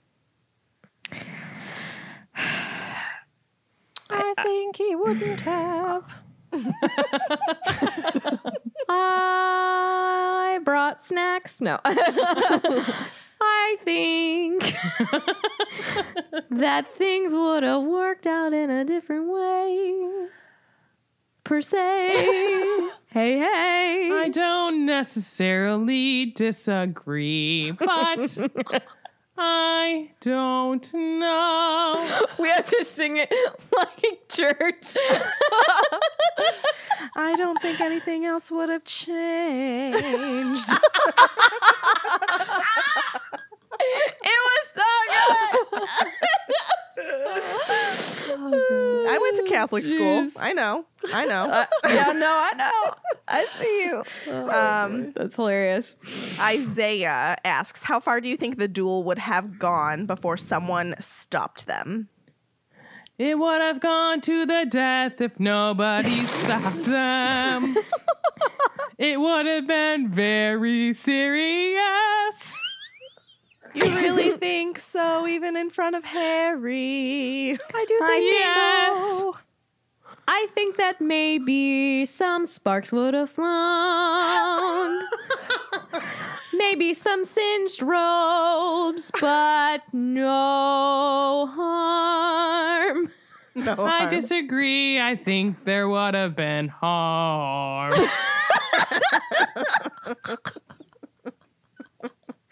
We are too much sometimes, and I love it.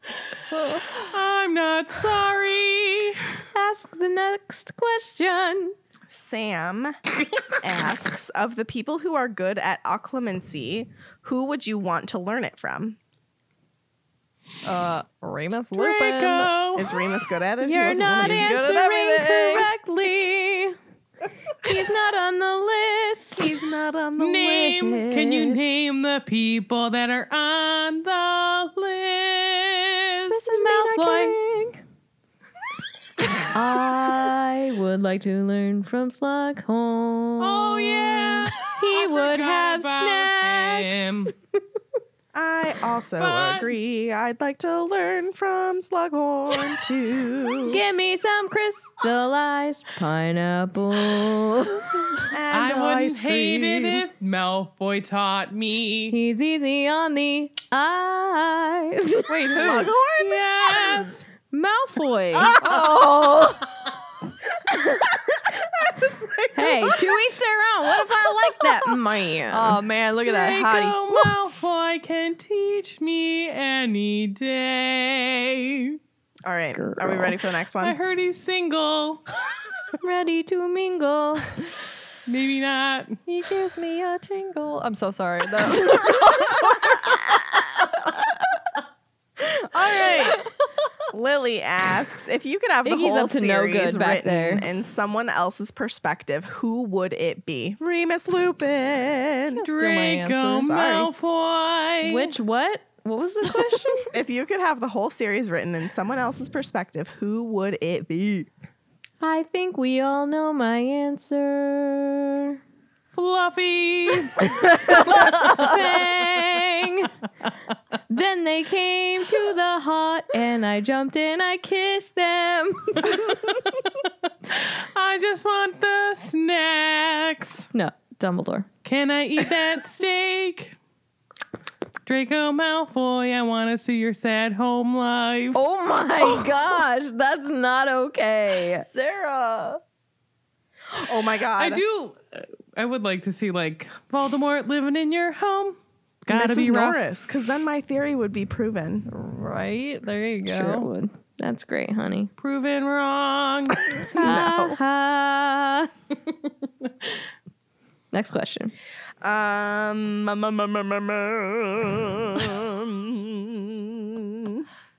Caitlin asks, do you think that the Death Eaters actually liked Snape and considered him a friend?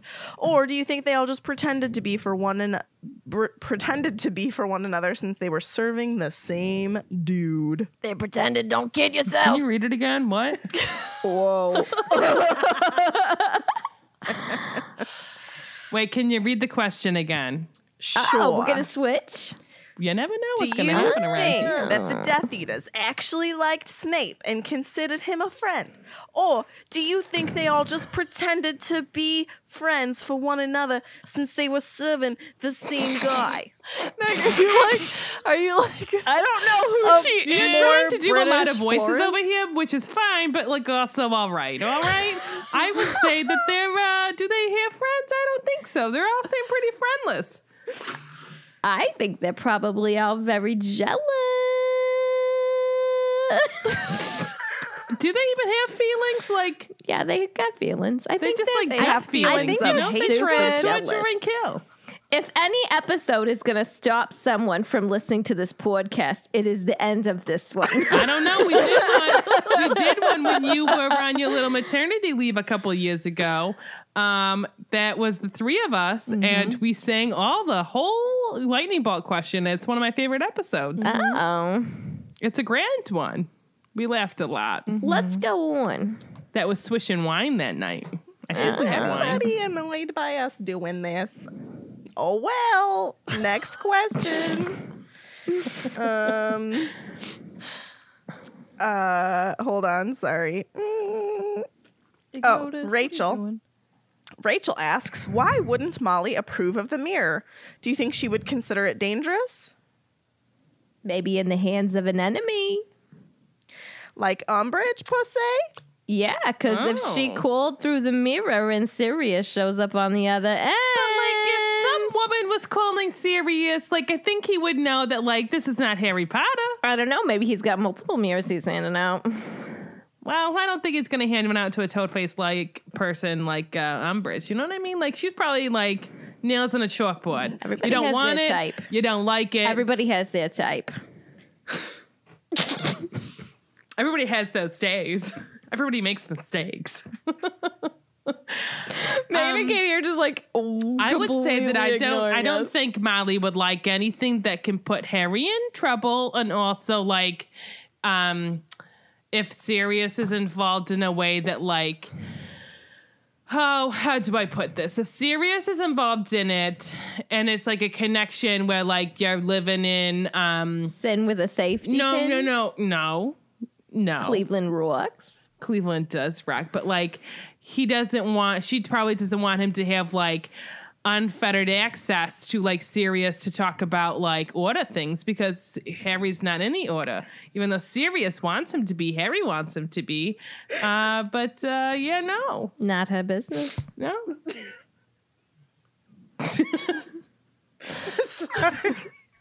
Iggy stopped on the keyboard and he hit the play button, and it sounded like a horrible commercial. It was like, and we didn't know what was I happening. seriously was looking at Katie like, what is going on? Thanks, Iggy. You're a good boy. Oh boy. Okay. Sorry. What's the next question, please? Okay. The next question comes from A listener. Nope Rope. When Sirius called for Creature, why didn't he operate to Grimmauld Place like when Harry called for him in Book 6 at Hogwarts? That's a good I don't know. question. Maybe the Didn't same thing that Dobby could do. I don't know. Maybe he had to like really punish himself. I don't know. I It could be wonder- a flaw. No. I wonder if he didn't do it because he was also with like another member of the Black family. Could be. I don't know how that works. But also it could be that, he had, he have punished himself, you think? I don't know if Creature would have done that. I don't know if he has any choice. I guess don't that's think he true, would too. have. I don't think he cared. Kid. I don't care. I'm making my own songs up now. All right. 2 more questions. Okay. Alrighty, Ruski. Heather asks, since Tiffany can't take the night bus, how would she travel? She would walk very slowly. She'd get Crab Marty crawl. to drive her all the way to Oh, Scotland. Maddie. She'd call a stork and get on the stork's back, and they would fly. Like in Tots. Yeah. She'd be carried like the Thestrals with the thing slung underneath them. I just talked about it. That was one way that they were going to transport people, was put like a thing under a Thestral and fly. Transport. I would probably take a broom and maybe just like, Leviosa my trunk. You think you That's could just handle rent a car. flying? No. I'm going to take Couldn't you just do like a flew to a bunch train. of houses, like flew to this house that's a little closer? I would Or- apparate with somebody. But, like, Side can you- along or whatever. Can you apparate that far? And can Yeah. you flew that far? Like, if Apparate in Hogsmeade. That's what I'm saying. Can you flew into Hogsmeade and be like, hey, Hogsmeade residences, I need a flu. right into the 3 brooms? Achoo. Yeah. Do they even have a flu? The Hog's Head I probably does. You think so? I Yeah. think that there's one because the Ariana Dumbledore painting is above. Perhaps. I could have made it up. That's above a fireplace? I don't know. Because that's really high to climb up into. You know what I mean? Because there's like it's a a hole magical behind world. it. I didn't know what That's goes true. on. You could open the thing and little stairs come out. I'm going to open my Kindle and see what's going on. Why don't we ask another question? All right, we got one more. This one comes from Sarah. She tells us to sort the Obamas. Ooh. They're in charge. That's how I sort them. George. Headmaster, headmistress together. I feel like they're both Gryffindor. I would agree. They're also both very smart and intelligent human beings, so it could be Ravenclaw. Or Slytherin. Claws. They're quite ambitious. Oh? They're very hardworking. They're Could all be the a Hufflepuff. houses. Oh no, are they They're all the Hufflepuffs? houses. That's something we really got to talk about. You know what? I'm gonna go Slytherin because I think Barack is a Ravenclaw and Yes. Michelle is a Slytherin. I like it. I would agree. I like it. Do it. Barack. You Barack my world. You guys on a first name basis over there. That's all I got. Oh, that means it's my turn.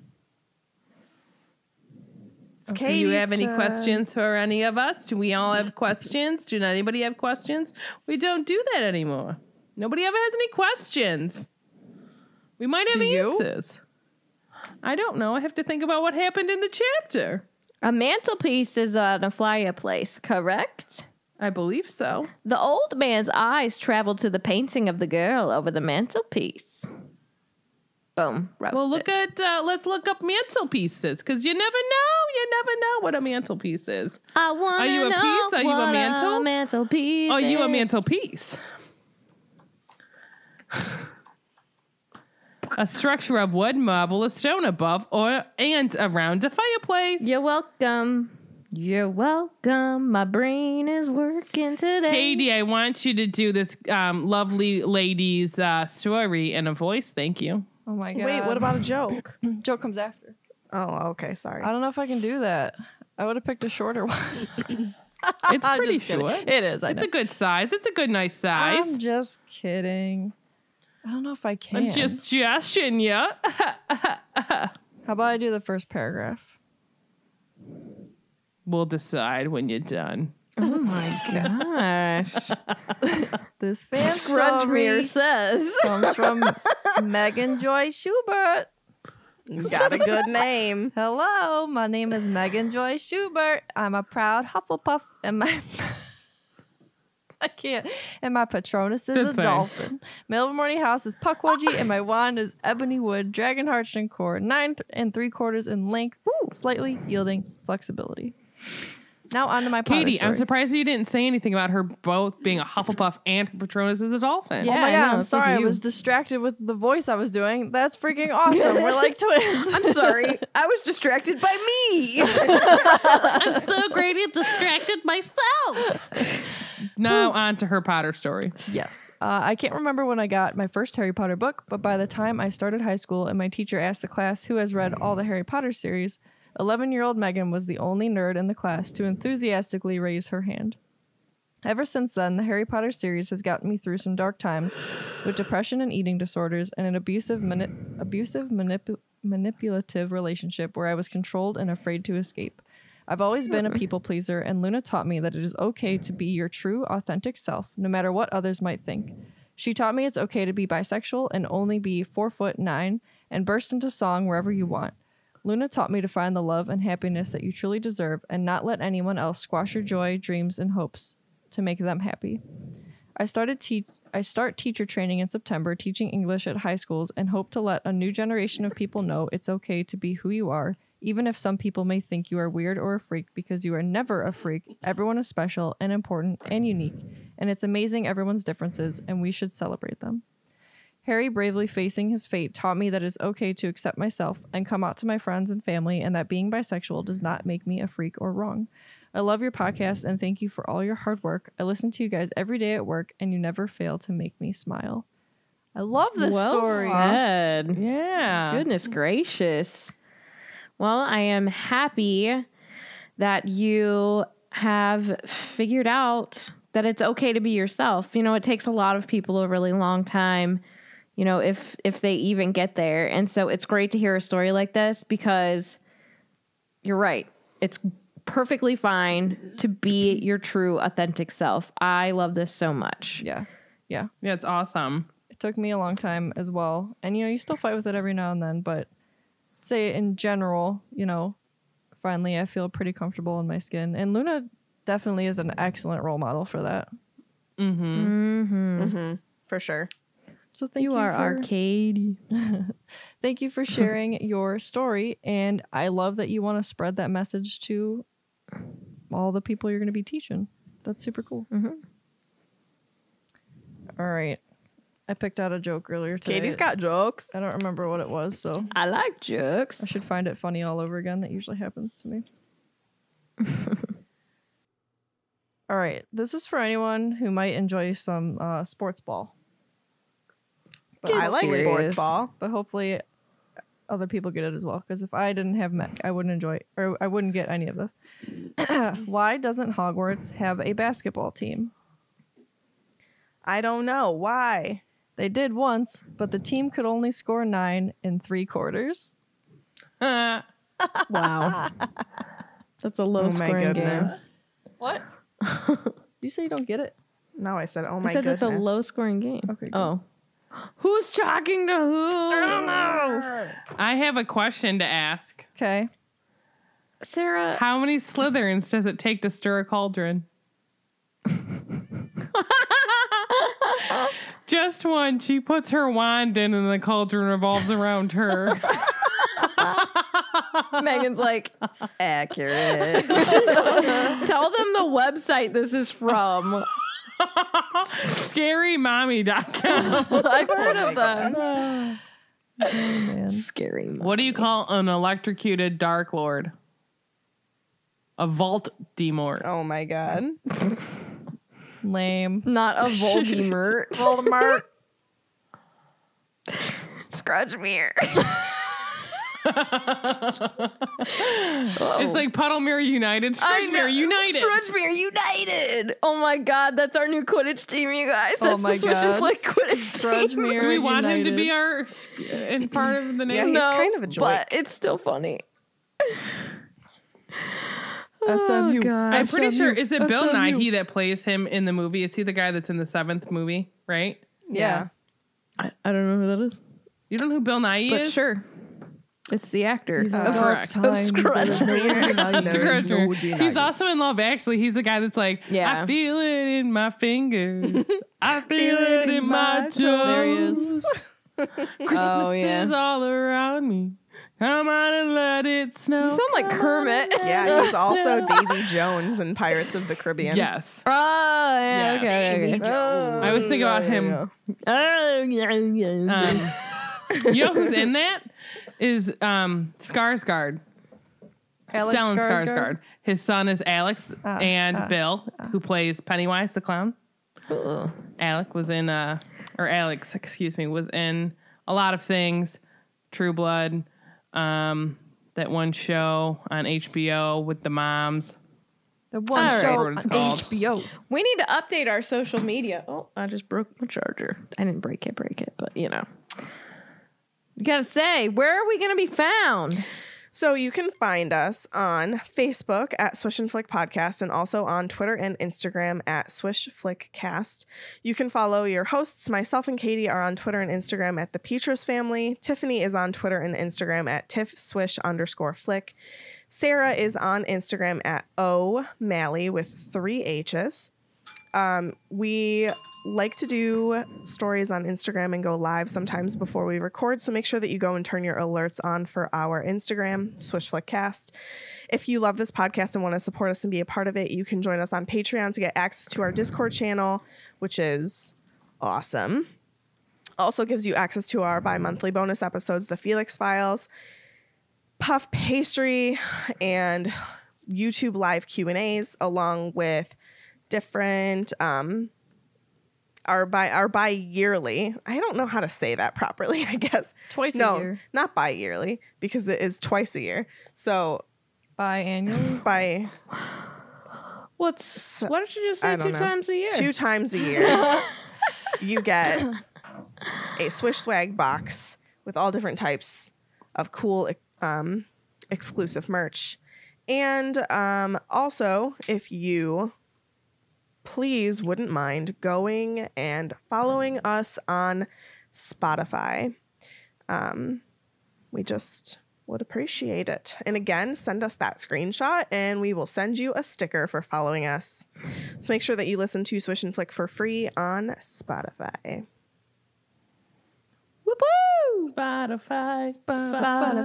Hot Ever-loving Spotify. That was beautiful.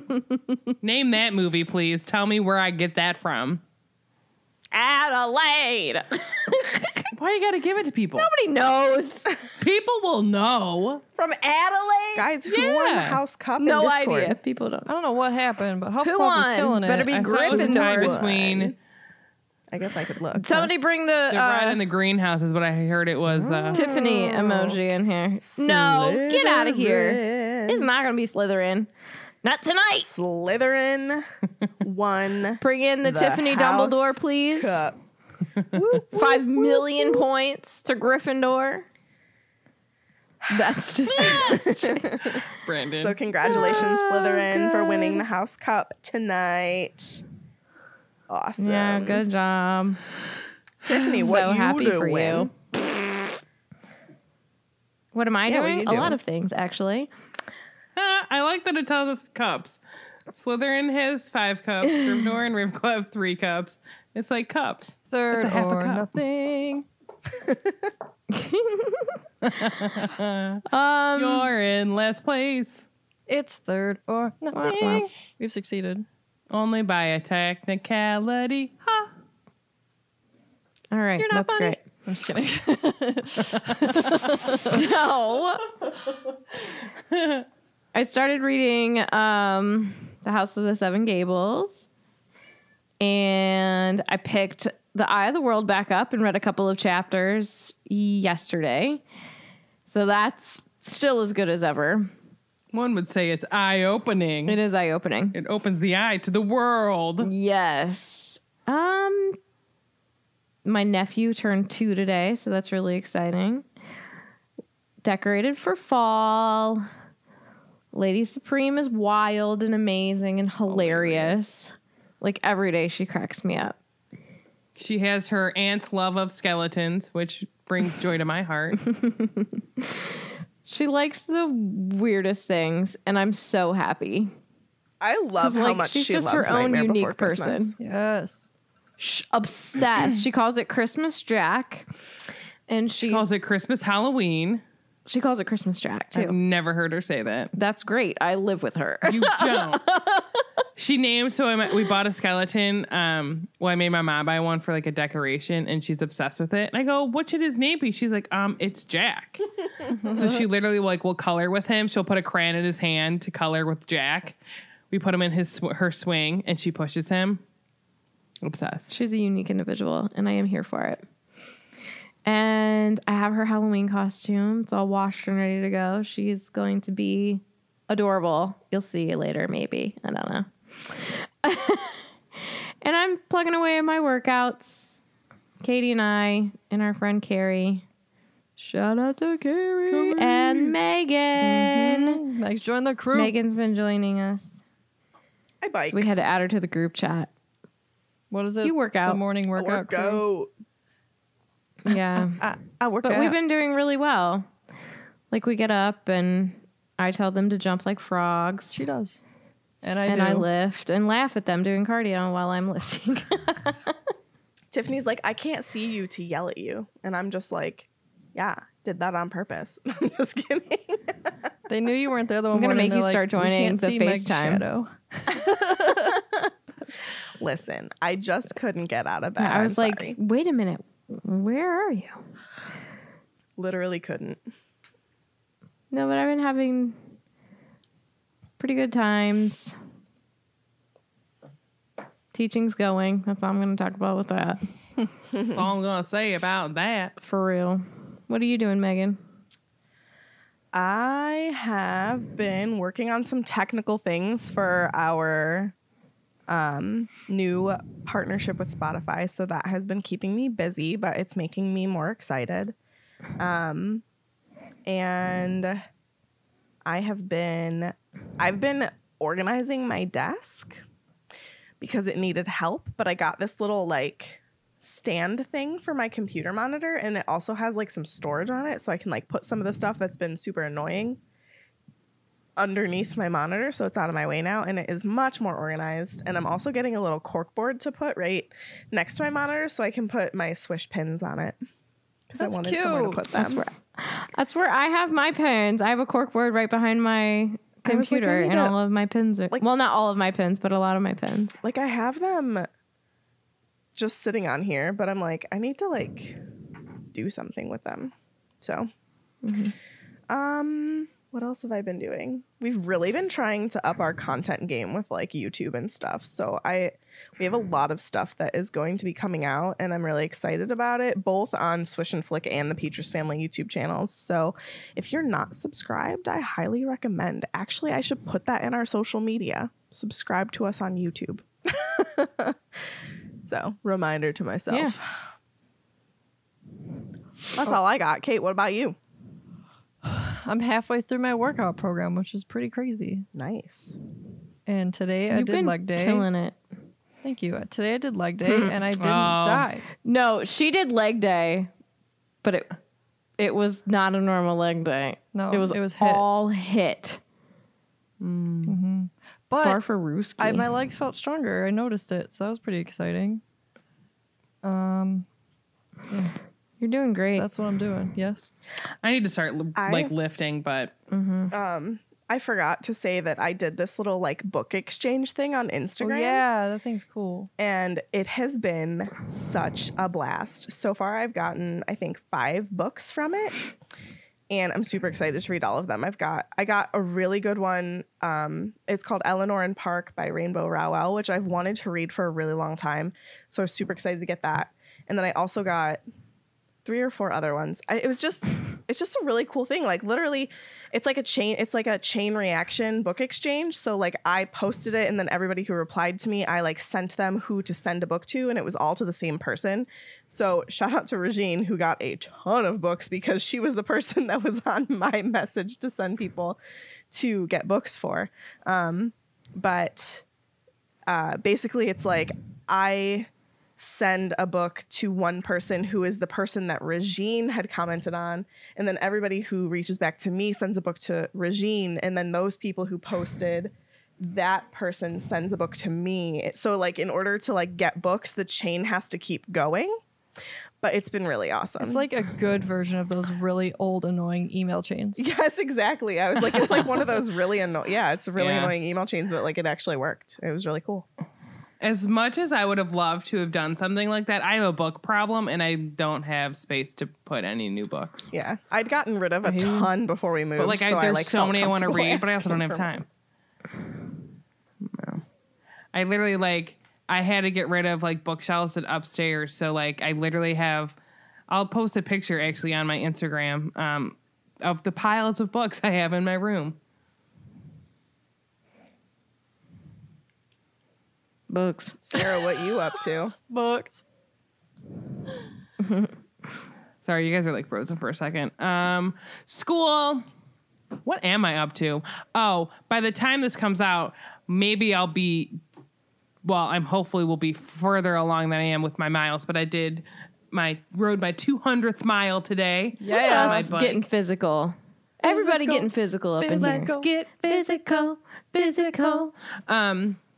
I would like to start like lifting and doing more like weight training and stuff. I just don't have the space right now.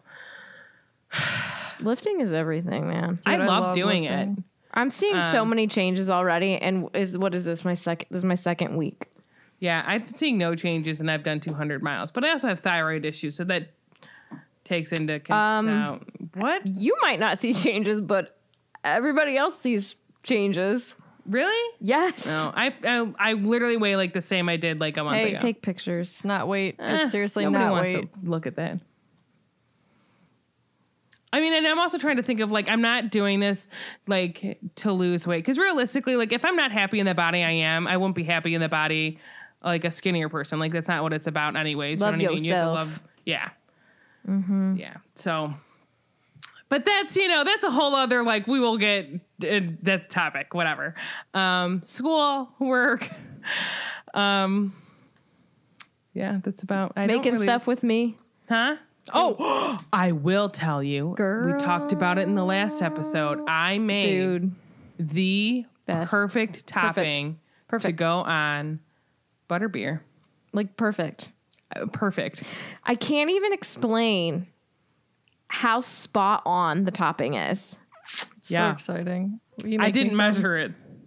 I'll try, but I didn't measure it. I will do a whole vlog of trying to measure and recreate and actually write down I honestly think, topping recipe. I think the biggest key was adding that butter flavoring extract. Stuff. Yeah. Yes. I think that was the key. Essence of butter. It was really just called imitation butter flavoring. It's essence of butter. Call it what it is. And like the consistency of the first one was not like was not the same as the stuff down in Florida that you'd get. So the consistency was better second time around. The coloring was better, which really I added more butter. I added more everything, but the only thing I kept the same was the heavy whipping cream. Yeah. So I hope you guys like it. I mean, I just tried to, vlog like I would want to watch a vlog. Like, yeah, you guys did great. Have fun. Yeah. We'll probably do more cooking videos or more videos of like obviously just the two of us. And then I know my friend Jen will come on and do a video or something with us because she wants to do my God. Look at that face. Look how green my eyes look, though. Sorry, we're looking at I was trying to look at my eyes in the video. So obviously you guys know, like, at least the cold, by the time this comes out, the cold one is up. I don't know if the frozen is up because I can't tell the future. Yeah, Sarah, you made a lot of dirty looks towards me. So we'll see. The best. But like, I was trying to like look at my eyes because they didn't look blue. And I was like, what is wrong with my eyes? But yeah, so we will make a hot butter beer and try that. And tell us if you want us to like, not even wow, words are hard. Specifically make something else or do something else. I think we're going to go through the Harry Potter cookbook for some things as well. Yeah, but there's also things in there that I won't be making because I'm not going to waste my like steak and kidney pie. No one's going to eat that. Yeah. And like no one that I would cook it for would eat that. I'm not saying if you like it, I'm not judging you. I just know like Tiffany won't eat that. No. And then I think there's blood pudding in there. Yeah, that's not my jam. I'm not comfortable making that, but I would eat it because I've eaten that. I don't know where I'd get the ingredients, but there's other things that we would make. Once I find my candy thermometer, we can make candy. Cool. That'd be fun. Martanius O'Malley bought some paint for the Swish layer. So we're going to test. I think he bought like 3 different. He bought light gray because he was down here and he had to be on camera for work. And it's like the first time in a really long time. Number 1, they commented on his beard. Thought that was funny. Don't ever shave it. And he was like, that's a really ugly wall. And I was like, yeah. We know. So now we're trying to tell you. We talk about this all the time. He wants to change it. The actual color of the wall is not ugly. You know what I mean? Correct. There's like the people that lived here before like to sponge color on it because it was the same as like the old bedroom that's not your office. In Discord so they know. So I don't have my phone. that part is not great. Yeah. No, it'll be changing. So he bought like 3 samples and Tiffany asked me to help with that. So maybe we'll vlog us painting. That'd be fun. It's ugly. Because I still have more to paint in my house. I think this was like an Ohio State room. I don't disagree with you. Yeah. Isn't there like a thing on the wall? Marty put those up. The Cavs things. Why? The stickers? Yeah, he put those up. I don't know, Sarah. Why? That's weird. Why ask why? But yeah. Yeah, that's it. All I'm doing is school, work, living life. Cool. Making playlists on Spotify for peeps. It's easy yet hard work because I like get too like into it. So I'm like, this song can't be on this playlist. This one. So I'll like add ones and then I'll like delete them. So yeah. You're cute. They want Marty to do a video. Anything else? They want Marty to do a video of making an omelet. No. For Occlumency and owls. Why an omelet? Oh, because of Omely? Marty will not go on the internet. Has he ever made an omelet? Yes. Omely. You know what I omelet. don't care for? My dad, when he makes scrambled eggs, because he scrambles it in like one big thing where I like mine like scrambled. Does that make sense? No. All right. For Occlumency and owls. For Scrudgemere United. For Scrudgemere United. That's the song. That concludes this week's episode. Thank you so much for listening, and don't let the muggles get you down. Amazing! Just my voice!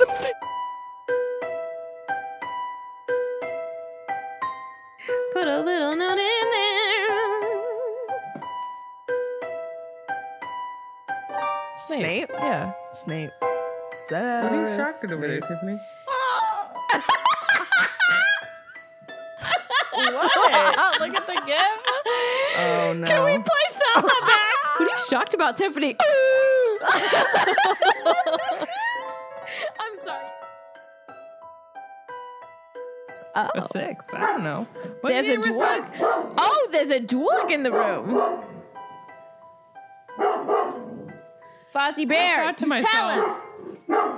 myself, really, like, why doesn't he just open the door and then realize he's a dog and dogs can't do that? Oh, it's Marty.